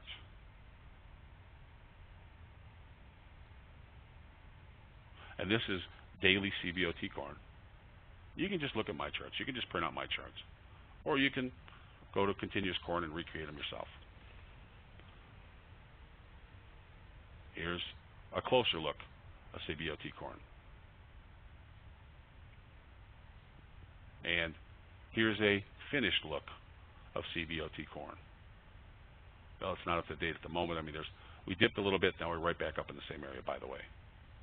And there you go. So here's the exercise for you. I made a huge trade in the corn using the same techniques. Now I've got some lines on here. You'll have to find the lines. They're not on here. The lines that I use to generate my trade. And see if you can figure out where Tim traded and where Tim would exit, what the risk reward is. See if you can figure out, if you were me, what this trade should look like. See if you can diagram out. It's pretty straightforward stuff. Those of you at Market Geometry, you can go ahead and send me work if you're members. You know, you actually watched this trade live. Actually, you watched one of the bean trades live as well. We showed the entry before we got in.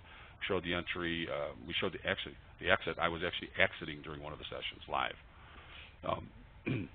So, if you're from Market Geometry, I'm going to deduct some points for your overall score, since you should be able to find this out. If you're not from Market Geometry, like I said, I'll talk to Cynthia Barber, and maybe we'll do a presentation of what people saw and give something away if compliance allows us. Otherwise, I'll just do it privately. But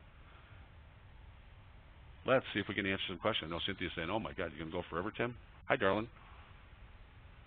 Well, hello, Tim. No, I expected you to go even longer. This is great. Oh, okay. But what I am going to do here, because it looks like you're coming to the end, and we are. Wait, are you going to the poll thing? Hang on. Okay. Stop. You can't do it unless I do this. Boys, you know, Cynthia does such a great job. I think really this is the best educational service for free there is anywhere, even outside of the internet. When she does the poll, there's going to be this little area that says, you know, suggestions, et cetera, et cetera. Please put in there either, not my name, either webinar or Cynthia, please, because it helps her produce more of these and keep this project going. So please do this. All right, go ahead. You can do it. Okay, well, thank you very much for that plug. But what I am going to do, and you'll see I'm opening up a poll on your machine. IBEES Management does ask that I do this within for each event to make sure that you're getting the information that you expect and relevant to your trading needs. So notice there are 3 short questions there. 2 are multiple choice, and the center one has an input field for any of your comments or suggestions. I do review this with management on a weekly basis, so I appreciate any of your input here. Now you'll notice there's a submit button in the lower right-hand corner. Once you make your choices, go ahead and click the submit. You have about 10 seconds left to complete the poll. Now also, if you do have comments or suggestions and want to send it to me, you can always let me know at webinars@interactivebrokers.com. Please go. Poll just ended. So thanks, everyone. It really is extremely helpful. All right. Now, you can close that panel. Notice the polling panel has an X over on the right-hand side. If you simply use that X, you'll get back to your chat panel. And if you're not seeing chat, take a look at the bottom of that panel or our panel section there. Simply locate the title bar and double-click to expand. That's a great place to start entering your questions for Tim. All right, Tim, we've given you a breather, but now you're back on the hot seat again. Ready to handle some questions here. I think I probably spawned more questions than presentation, but we'll see. Go ahead. Have at me. You want me just to go at them? Or? Oh, yeah, go right ahead. I'll let you handle them as well. And I want to thank everyone for holding your questions until now. It really is. Great job. Oh, it was helpful today. It makes a big difference because otherwise, you know, I say I'm not going to look, but it's really hard not to look. It's really hard. So I do appreciate it. Everybody was very patient. I appreciate it. Presentation, the moment you walk out the door, Matt, the presentation it'll say, do you want to download it? And if you miss that, by the way, all you have to do, you'll get a link in a couple hours that says you can review this so you can see the whole presentation again. It's recorded. When you leave that, actually when you first go there, you have the chance to download the slides. When you leave it again, you can download them. It's very, very simple. There's no way to miss. There's 900 ways to get the slides. Don't worry about it. And just in case, if I can put a plug in, there's also, they will be archived on the Interactive Brokers webinar site. You'll simply need to go to the Industry Sponsored tab. You can actually filter by presenter name so you can see just all of Tim's presentations.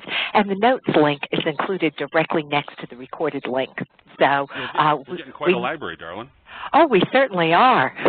And and by the way, everyone, we've been doing this with Tim all year, and we're going to continue this series as well. Now, we do present them monthly, and it's usually the second Thursday of each month. So you may want to check our upcoming webinar schedule as well and sign up for any upcoming events. But also, remember, there's a whole library out there talking about quite a few of the CME product suites. So Tim is a wonderful fount of information. But let's get back to your questions now. So take it away, Tim. Here's my first question. Are we going to do this in 2013, darling? Absolutely. Say yes. Say yes. Oh, yes. Okay, then we got to work on Barbara. Oh, yes. As long as you're willing to do this, we'll keep coming back. And we've got that date set aside for you every month. If I'm breathing, I'll do it. How's that? That's a big deal. Okay. Again, one last time, thank all of you. I know 3 weeks ago we were going to do this, and something came up, and I appreciate Cynthia and Barbara, and all of you just taking your time and letting. Listen, I don't want to present it unless I can give it full attention. So let me see if I can go back and snag some of these. Answer some questions. Let's see. Yes, George, I'm in good health. Thank you very much. I appreciate it. Oh, hey, how about this? You're going to get a first, Cynthia. My partner Shane and I were talking. He's got a gun to my head. Yes, I am now going to finish the Wild Wild West of foreign exchange, or Wild Wild West of FX, because the rules have changed so much. Gunslingers like me, we're gone. You can't do that anymore. It's against the law. But I'll tell you, for 20 years, we could rape, pillage, rob, and steal legally, and did. And I'm going to name people. You know, everybody from George Soros on down. I'm going to take everybody to the bank, including myself. I'm going to tell it like it was, and it was a blast. It was a big round of fun. And yes, I'm going to put it out. Wiley would like to do it. I don't know if we're going to do it with Wiley or McGraw-Hill, but we're going to do that, and we're going to put sections of it up with IB unless they want nothing to do with it. But I guarantee they want to. It's good fun. So. And while you're on FX, I also want to put a little bit of a teaser in, because Tim will be handling FX in October. So we know what's coming up on the schedule. So now let's not skip over September, because we'll be tackling the metals in September. We're working on metals right now. Boy, you're going to love them, too. We got a great metals presentation. All right. Oh, super. Let's get back to those questions. All right, so that's me talking about my favorite ladies. Never mind. Here we go. Okay, I'm getting there. Hang on. There's me fumbling with trying to dial in. Okay, here comes the questions. Okay. Okay, so Scott McClendon, are you here? By the way, one of my favorite friends, long time part of market geometry. Yes, the modified shift median line of the major swing points are what are circled. That's exactly right. And Scotty correctly pointed out that if you look at the A to C pivot of a median line, let me see if I can find that. This is important, so we'll take our time. If you have to leave, I understand. You can always email questions timothymorridge@gmail.com or timothymorridge@marketgeometry.com. Let me get to a chart that's real easy to see here. And hi, Scotty McClellan. I haven't seen you in a while. Good to hear from you. Okay, let's go back to that first chart. You know what, Cynthia? If I knew where it was, I'd just grab it, but so I hope I'm not making you guys nauseous. There we go. This point is your A pivot. This point is your C pivot, B pivot. Here's your C pivot. On a modified shift, you can tell what a modified shift is, and Scotty nailed it by just going A to C and drawing a line. And that's where I got the concept of the maximum excursion. Okay? And so that's a little tip for you. You go back a couple sessions, we talked about it in detail. I don't remember I think it might have been oil. But that's basically where the line of maximum excursion comes from. And on this soybean chart, it nailed this perfectly. You could have just done the modified shift, but you could have just connected the AC and just lived with it. That's all you needed to know. Okay? Let's see. Why modified? Isn't it just a shift median line? Well, a shift median line is just up 50%. See, this is where we get into trouble with people that don't know Dr. Andrews' line work very well. They don't understand the history behind it, and they don't know the difference. Shift median lines are just up 50%. Modified shifts are up 50%, over 50%, which is what this is, and which is what you're going to use 90% of the time. I would say it's okay to just not even learn about shift median lines. Use them occasionally, but I almost never use them. Let's see. Would it be advisable to have taken a short trade at the first touch of the median line of the modified shift? Here's my problem with getting short. First of all, you're coming into, this is why we talked about the biologics. You're coming into the planting season. Do you really want to be short into the you're coming into the field preparation and planting season. Do you want to be short into that? Yes, there's money to be made, but where's the risk? The risk is to the upside, and especially because we're making higher lows and higher lows and higher lows and higher lows. You know, we're grinding ourselves into this triangle here. It doesn't necessarily make sense.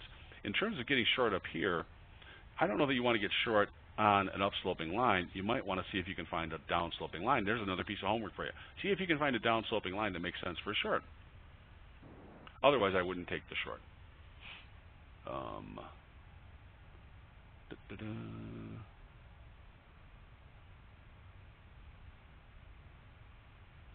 Vlad, thank you for it's just such a wonderful comment. Thank you very much. I won't even read it. You guys can read it if you want it on the replay. Then people are letting me off the hook for not taking the trade. I don't know. I really don't have any excuse. You know, one thing is for certain. If you don't feel well or you don't feel right, don't trade. But, you know, this was a heartache. Let's pull this up. To miss. That's as good as they get. And then to not take it. Gerald King says he likes it, took out the coil. Absolutely, and this thing is ready to rock at that point. No doubt about it.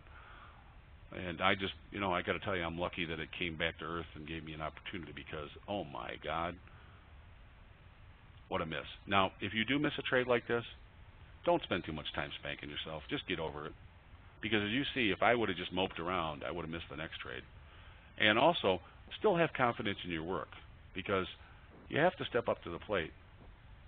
This trade was just as gorgeous.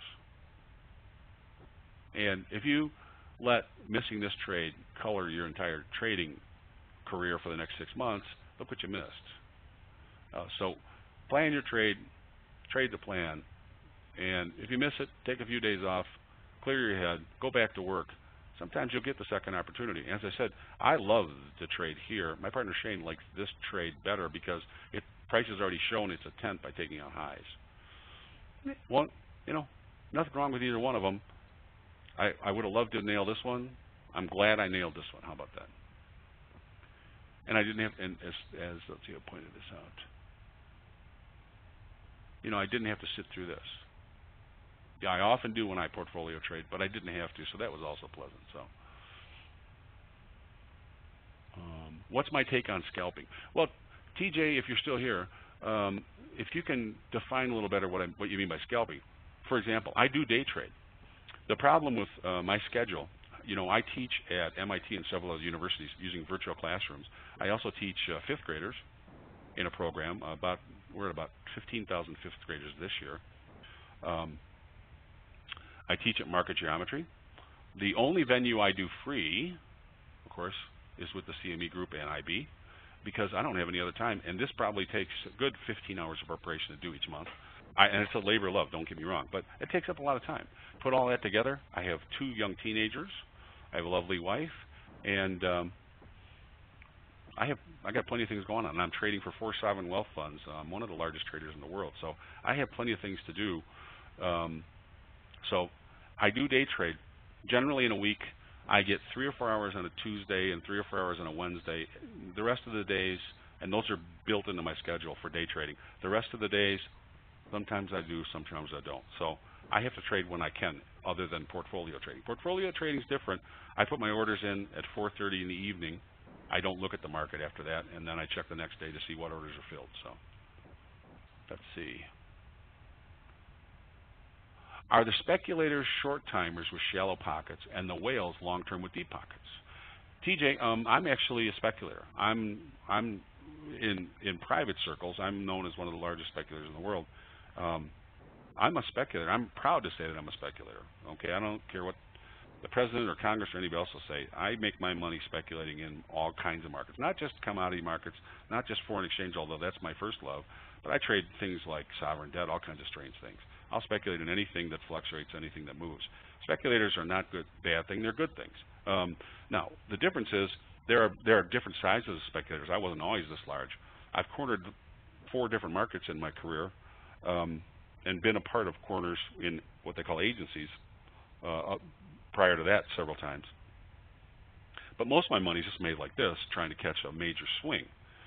Smaller speculators, they can be as small as 1 lots. If you make the majority of your living, or if you make money living trading, you're speculating. You can call it anything you want, and if it bothers you, if the word speculator bothers you, call yourself a trader. But you're really, if you think about it, if you're making money, you're speculating. That's all. Let's see. Where did I put my stop in the soybeans? Yeah, a few ticks off the bottom. You can take a look. It's 50. You just take a look at the chart. I used a 55-point stop, and it's underneath a swing, and I believe there are double bottoms. I think you're absolutely correct. On the wheat diamond chart, how did you determine the distance between upsloping reaction lines? Well, let's take a look.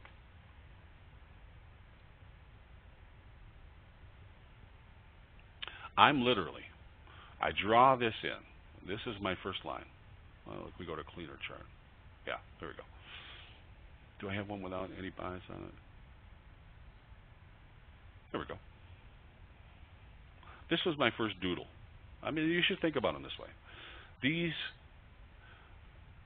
When Dr. Anders did his work in the mid-1920s at MIT, he had a group of graduate students. And he had Dr. Anderson, who was the head of the mathematics department, and he had Roger Babson, who ran for president later on and was also a speculator, made a fortune in the 1907 crash. Anders and Babson made a fortune in the 1929 crash. In the mid-20s, Dr. Anders and Dr. Anderson put together a group of graduate students. Dr. Anders had just graduated from MIT with his doctorate, and he was a thermodynamics professor, and he wanted to further work on energy as it related to the markets.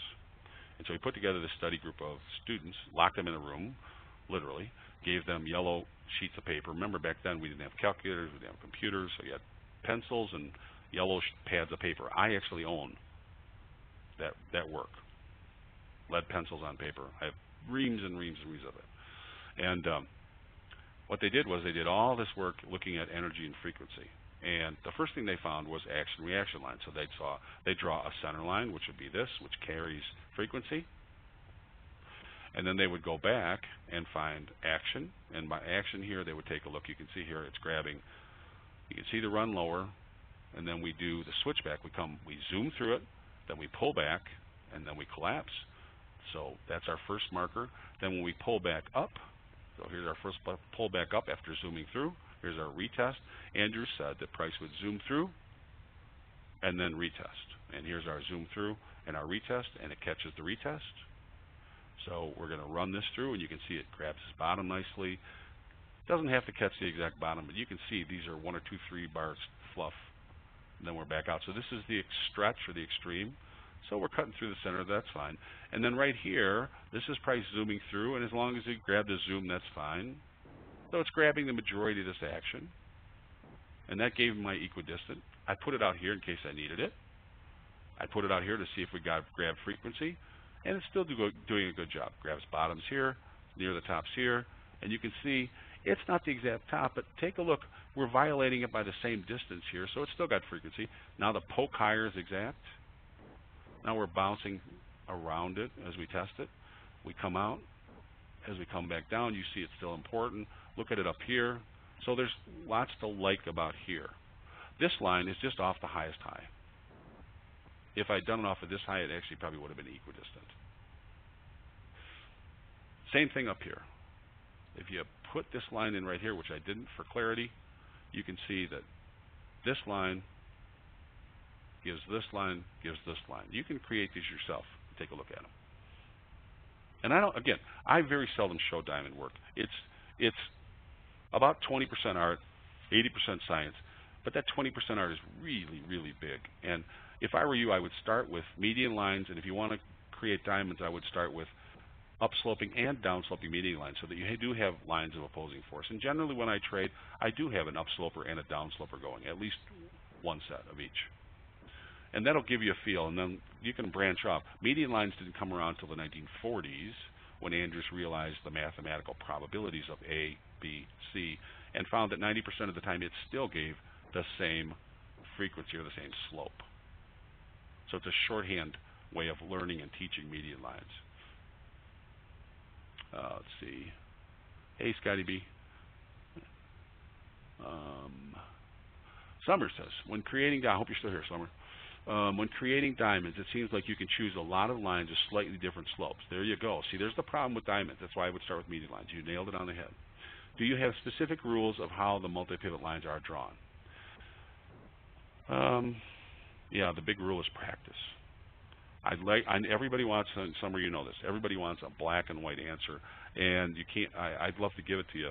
And I know if I was at I'mAnExpertTrader.com or something, I would lie to you and say that here's the A, B, and C answer, and if you do this and pay me $5.99 a month, et cetera, et cetera. It's not like that. And, you know, I showed you some of my mistakes today. I'm just going to be honest with you. It's work. It's learning the process. It's not something you can do in 6 weeks. This is learning how to do this as a university course in and of itself, as is money management. Trading is not easy. It's easy to lose your money, but it's very hard to learn to trade well. I know most of you don't want to hear that, and that's why I'm not the most popular guy in the world, but I don't think there's anybody that can say that I'm not truthful. It's difficult. So here's what I'd say, Summer. This line caught my eye.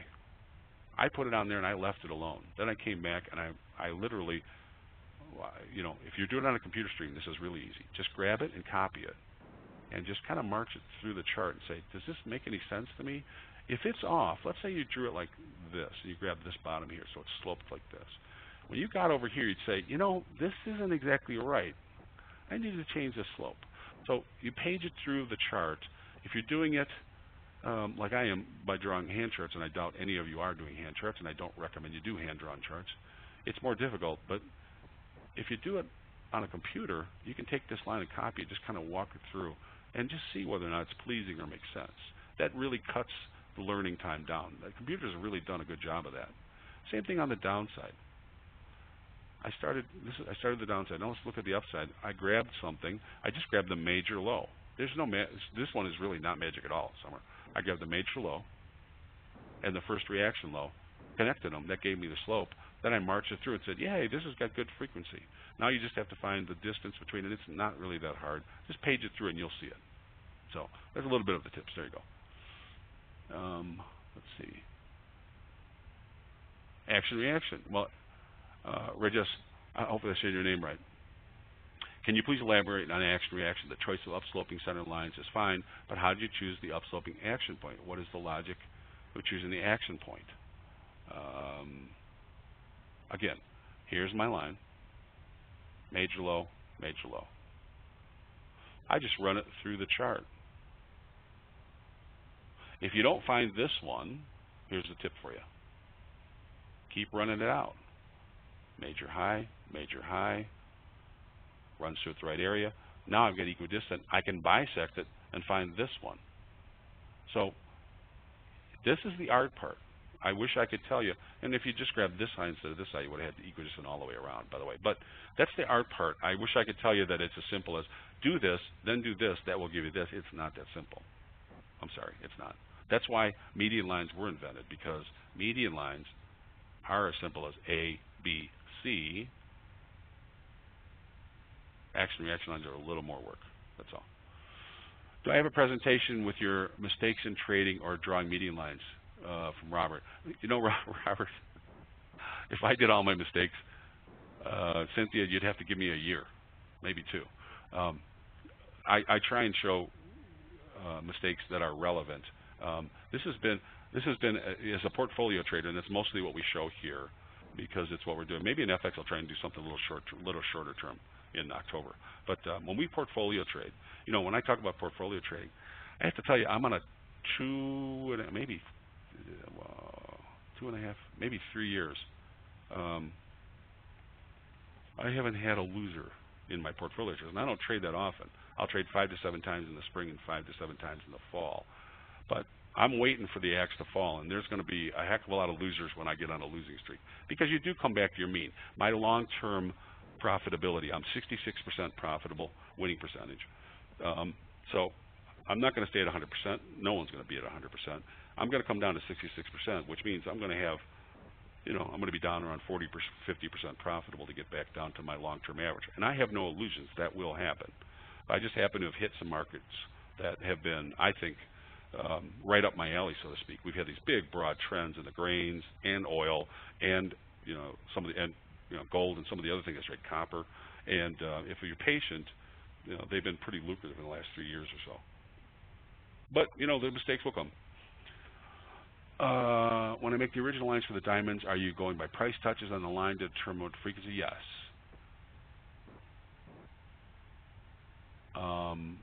And that's from Gerald. Hey, Gerald, how you doing? Yeah, it's mostly price touches, highs and lows, and or the way it cuts through, for example, the way it slices. See this? You can see the frequency. Look at the slope in this little wedge right here. You can see that that line belongs right where it is. And especially if you grab this low and then run into that wedge, it's pretty easy to say, okay, it's right here, and you project it forward, and then you go, hey, look, it grabs these two highs. That's pretty simple stuff. Let's go. Hey, Scotty. Hope you're still here. Good to see you.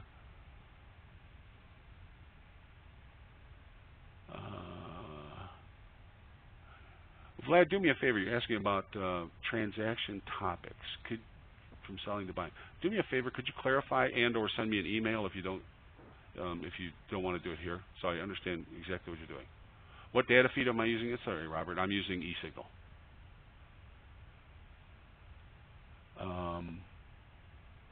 I noticed you entered on a straight limit order instead of a test and retest that you previously. Okay, Paul. The reason why I did not use a test and retest in this particular example, I almost always find, you know, I test and retest is my favorite entry, but I find in the grains that, and you saw it in the wheat, for example, I find in the grains, and if you do your homework correctly in the corn, you'll see the same thing, that I generally get one, about 70% of the time, I get one bar. On that day, if I have my order in, I can buy, if I'm going long, I can buy all the grains that I want to buy. And usually by the end of the day, I'm prices are closing, if I'm right, 30 or 40 cents higher from where I was buying. But boy, for half the day, there are no buyers other than me. And then the next day, price is nowhere near where I was buying, if I'm right. Otherwise, I'm going to get, actually, if it's back by the third day, I'm generally going to get stopped out. So tests and retests don't work very well for me in the grain markets. Now, they work sometimes. And my partner Shane called me on it in, I want to say, the second corn entry. You take a look. It's either the first or second corn entry. And there's a beautiful test and retest. And so it does happen. But I tend to use straight entries right at the line and limit buy orders. Nothing fancy at all. In the grains, I tend to not use test and retest, just so you know. How did you know to think that the target was going to go outside the diamond to the upper level? Well, actually, here's the thing. You know what? I didn't have an image of the rest of the diamonds, but I'll leave this for you to draw out. And who is this? This is Matt. If you extend the diamonds keep going. If you extend the diamonds out, extend the upsloping diamond and down and the downsloping diamonds, you'll see why my profit target is where it is. I'll let you go ahead and finish it out. Just take this chart. You can recreate it. Here's a great, and the other reason, by the way, the easiest reason is it's a test of the prior high. That, hey, if I can take that amount of money, there should be some sellers here at prior highs. Hedgers, people that have grain silos, farmers, they're willing to sell up in here because they missed it the last time. This is one great reason, but there's also a reason basis the diamonds. So I'll let you see if you can figure that out.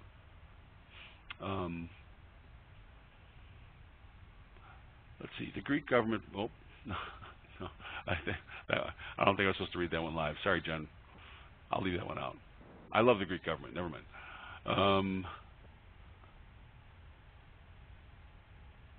Sylvester, I'm going to answer this publicly. I'm not going to use your last name. I have a question that bothers me sometimes. Aren't you afraid that the more people that know median lines, the harder it will be to earn based on them? Is there any risk everyone will use them and they will lose power? My last reckoning, I did a little research. I made a presentation at the Sloan Business School at MIT 2 years ago, and I enlisted some of their graduate students afterwards. And we did a question and answer session with a number of hedge fund managers, CTAs, and large speculators, several thousand people. Our conclusion was less than 1% of the market knew anything or cared anything about median lines. So we're the only ones using sloping lines, and even less of those people know anything about diamonds. So yeah, I mean, you are seeing more. I will say this. Remember, I started this all by my lonesome self in 1995. Dr. Anders died in 1987. The technique was gone, dead, forgotten, and I didn't want his legacy to end that way. At that point, I started to just try and give back to the community, and I was posting. Email was not around by the way, hadn't been invented. Websites were not invented. This was on a CompuServe forum. And I started putting out charts with median lines on them, and people were like, "What is this?" Well, I mean, you are now starting to see them on, Bloomberg, CNBC, and places like that. Not that they know what they're doing, but median lines are showing up. But these people have no idea what they're doing. There are other people that give educational seminars that show median lines. Again, they don't know what they're doing. I'm sorry, and I do my best to dispel the myths that are out there. There's just nobody else left from Dr. Anders' days that are teaching. I'm really not worried.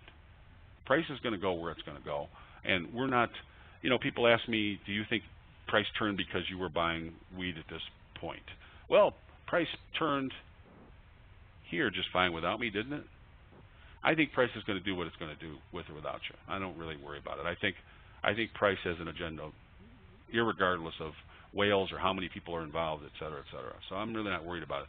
One thing I learned early on in trading when I was a large market maker was even when there are larger orders, price seeks those orders out anyway. It's not afraid of anybody. So not worried about it. It's okay.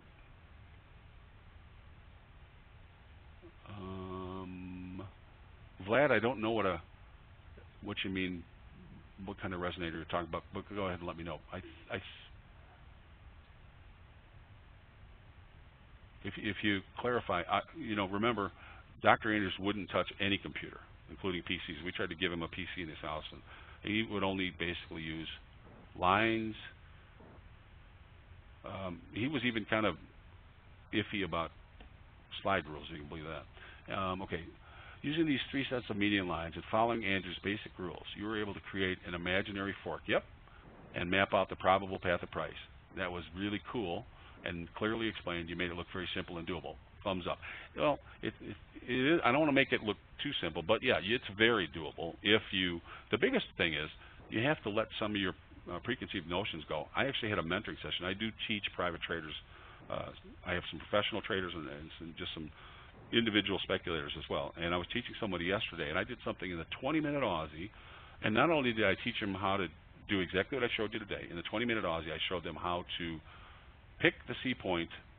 This was on 20 minutes, 3 days before the C point arrived. But I also showed them how this is a wash and rinse, how a wash and rinse is formed, how to protect yourself against the wash and rinse, and how to predict it 4 or 5 bars before it happens. And if you're a whale, why you would wash and rinse the area so that you would then have the opportunity to take a position away from everybody else, all live.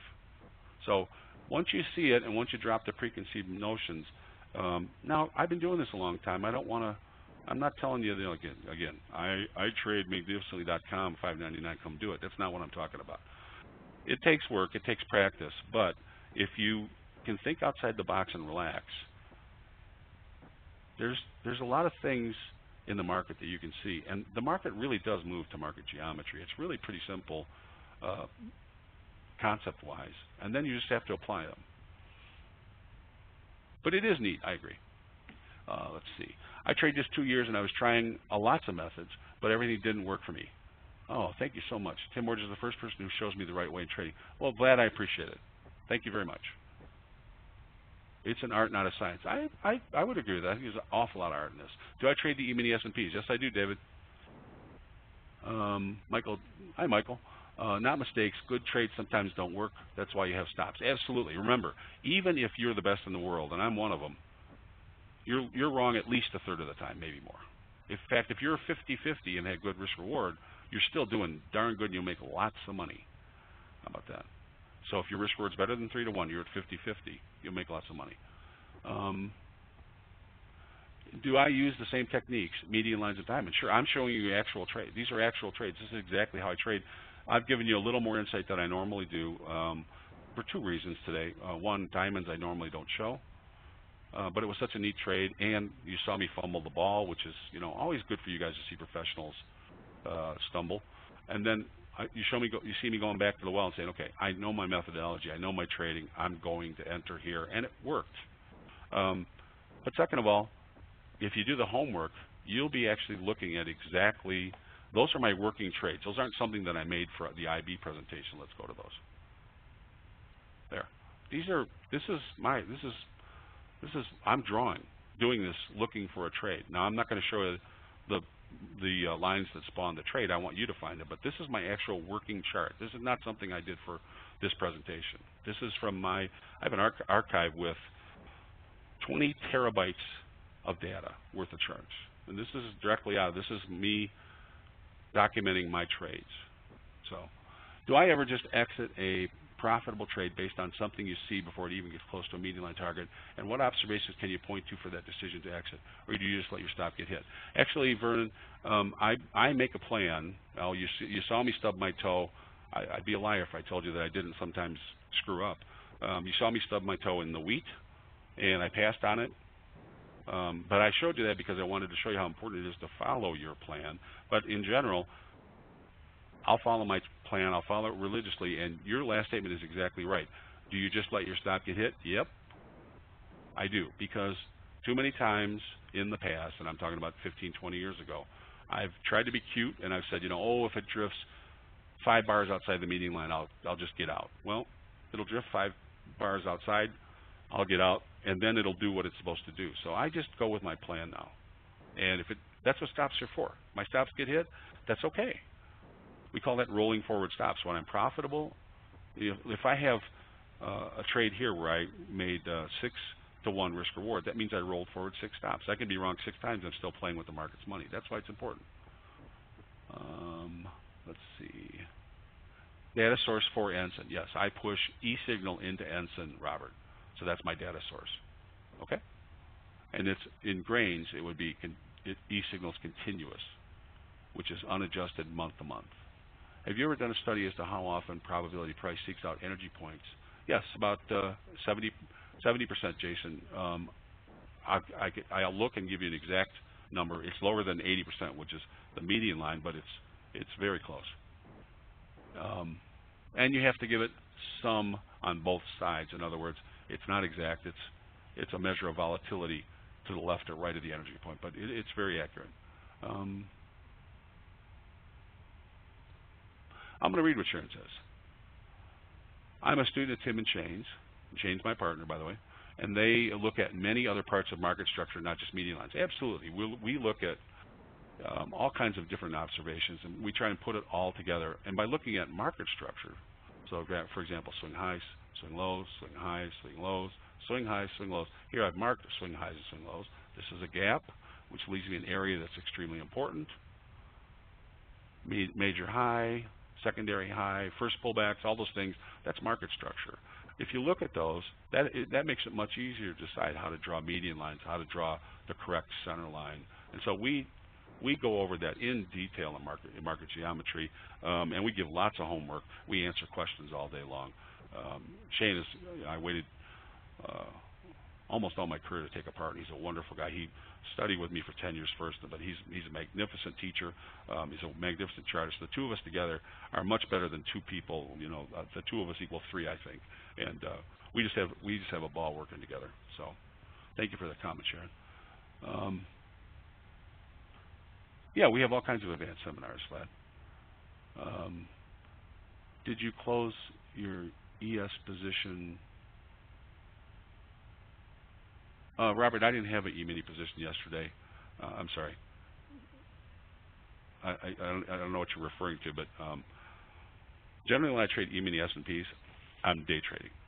Yesterday was Tuesday, but I was mentoring yesterday, and also actually my son is out of school ill, so I was taking care of him. And when things like that happen, here's what I do. I don't trade. I take care of what I have to take care of. So I actually wasn't watching the market yesterday at all. Is there a repeatable relationship between the number of speculators and hedgers related to the seasons? No, there isn't. Unfortunately not, or just be a little bit easy.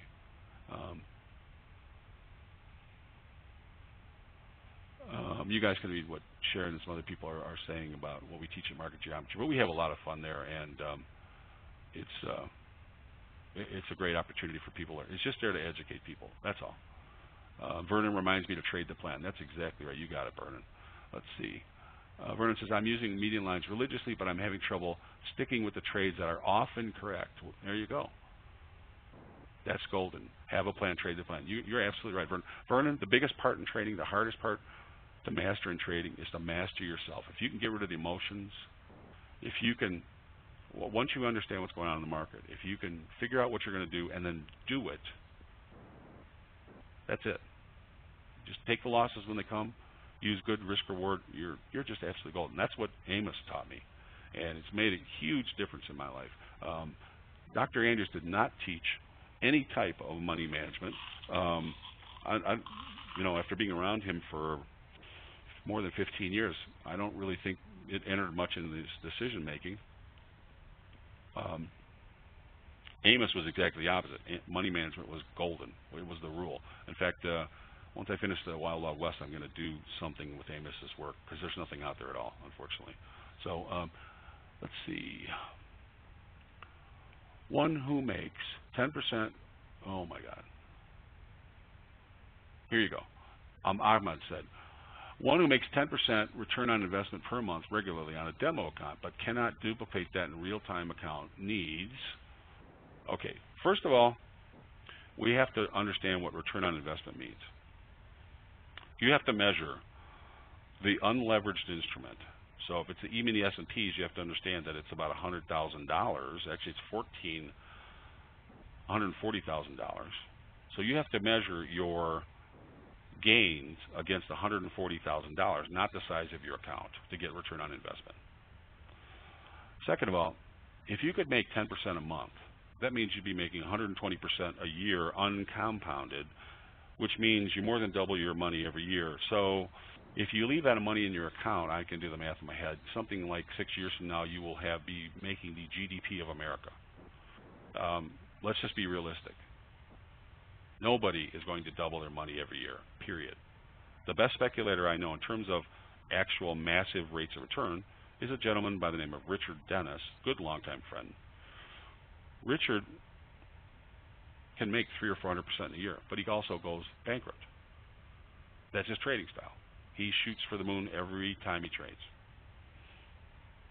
I'm not saying anything that's not public, and I don't mean it in a mean way. If I had to have somebody trade my money for a massive rate of return, it'd be Richard, wouldn't be me. I trade for consistent profitability. But if you look at average rates of return, if you're a large hedge fund manager, if you can make 15 to 25% a year and have drawdowns of 10% or less, you're just the best in the world. As good as they get. So first thing you need is realistic goals. You should not try and be making 10% return on real investment in terms of the actual investment. Instead, you should be trying to make a relative nice rate of return. Then, you should only be risking less than 1.5% of your account on any trade. I'm not going to get into all of it now, but the idea basically is if you limit the number of losers in a row, if you then keep your losses to a standard minimum amount and say, I only lose X, and then I will always have a stop that's that size or smaller, and then you start to trade and make consistent money, you slowly grow your account. That's how you become a consistent speculator. The problem is most people want to trade and trade and trade. They want to trade 5 times a day, 7 times a day. I've had people that come into mentoring that trade 20 times a day. And yeah, on a simulator you can do it. And you might even be able to do it for a few days here and there. But in terms of day in and day out, not going to happen. So you need to slow down. You need to find the pace that fits you. You need to find the market time frame that fits you. You need to find the market that works with you. You need to slow down and learn market structure and some sort of line work that works for you. Put it all together, slow down, relax, and trade on leverage. You actually will begin to make money, in my opinion, unless you have a character flaw. Yeah, here's some of the hardest thing about trading is mastering yourself. Thank you. I absolutely agree. Audio is bad. That's right, BJ. You know what I'm saying. Shoot for 30% a year, and you're the top group of CTAs in the world. You're absolutely right, Matt. That's right.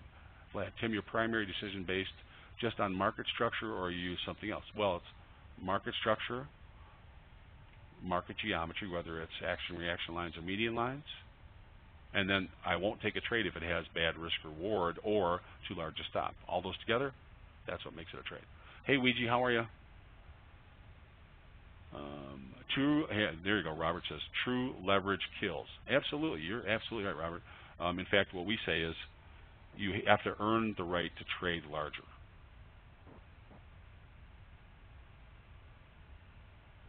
I think are we running low here? Did I hit them all, Cynthia? I think so. Quick. That's right. I think so, Tim. Well, while we're waiting, I'll give everyone another couple of moments to add any additional questions. But that is bringing us to the end of today's event. I have to thank Tim Morge for your generosity today in bringing us the presentation and giving us all of your undivided attention today. That is absolutely tremendous. So thank you so much, Tim. I do want to remind everyone that we have been recording today's event, and we'll actually be sending everyone a copy of today's recording. It normally takes a couple of hours after the event, so watch your email if you do want to come back and review any of the concepts that Tim discussed.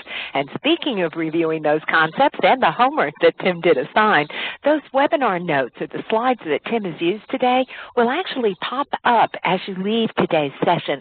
So look for that additional browser. If you happen to miss it, don't worry, it will be posted by the end of the day on the Interactive Brokers site. Underneath the Education menu, there's a webinars link. Go to the recordings and industry-sponsored events where you can filter for Tim Morge and find today's presentation replay, as well as those webinar notes.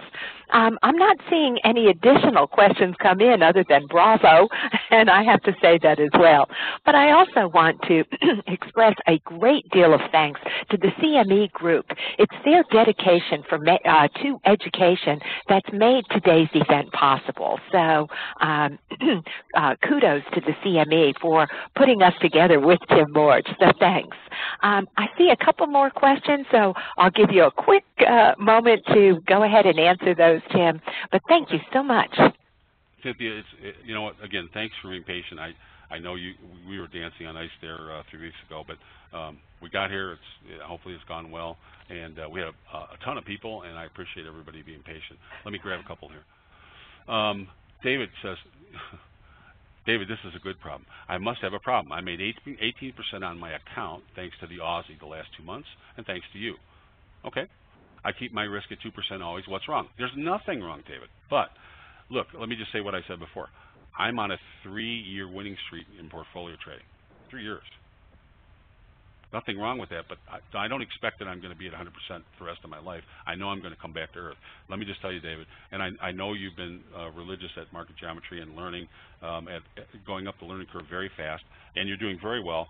Don't forget, the Aussie has been, in fact, when we get to the FX in October, I guarantee you we're going to be covering the Aussie. The last 2 or 3 months in the Aussie has been just magnificent. There have been trades every day of the week.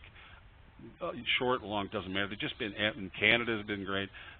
Some of the currency markets have just been magnificent this summer. So nothing wrong with that. But you know what? Don't get spoiled. Don't expect to be making 18% the rest of your career. Not going to happen. Enjoy it while it lasts. Hopefully, David, I hope you prove me wrong and that you own the United States in 3 years. But I don't think it's going to happen. It doesn't mean you're going to fall apart. It just means, you know, you're trading at the top of your game. Enjoy it. Let's see. Han says he likes my my calm, non-hectic way of speaking. My son tells me that I should learn to have some emotion. Anyway, Matt says 9-to-1 trades. Good job. Yeah, good. That's right, David. That's exactly right. He's doing a good job. Pat, that's BJ. Good to see you. How you doing? You know what, Jack? My results, I was a public trader. I managed money publicly for about 7 years, and 3 out of those 7 years, 1 year I was the best rate of return as managed by risk, and I was always in the top 10, and 3 out of those 10 years I was in the top 5, and I was always available. I'm still registered on the NFA list, the National Futures Association. But my returns are no longer public, and the reason why is because I manage money for 4 sovereign wealth funds, which means 4 countries. That's not in their best interest. They really don't want it interested. So, but that being said, you can go and look, guys. There's no nick on my record. I'm upfront about everything, and you can talk to people in the marketplace. I am what I say I am. You know what? You should be able to tell it by the presentations.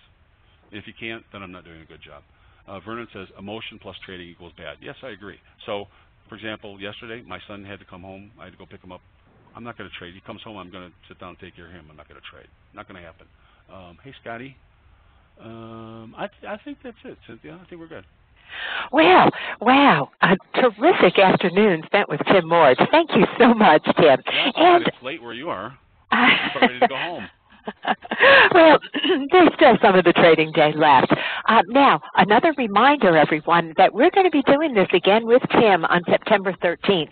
I don't have that session posted yet, but I'm hoping to be able to by the end of this week. So do be aware. I'm going to get that description. Is that what you're telling me? Actually, we have, Cynthia and Barbara and I already have the first draft finished, and I promised her as soon as I wrap this up, I will go get the second draft. So you should have it shooting very soon. Oh, very good. Yes, but I just do want to let everyone know that we are doing this regularly on the second Thursday of every single month. So if you don't see it now, wait a couple of days and check again, and simply register. That's right, exactly. Well, this has been terrific. Thank you so much, Tim. And for everyone else, as you leave the event, simply use the X in the upper right-hand corner of the screen. Thanks, all. We'll see you in just a few weeks. Please join us again. Thanks, everyone, and thank you very much, Tim, as well. Have a great afternoon, and everyone, trade smart. Thanks. Thanks, Cynthia. Thanks, everybody. I'll see you in a couple weeks. Take care.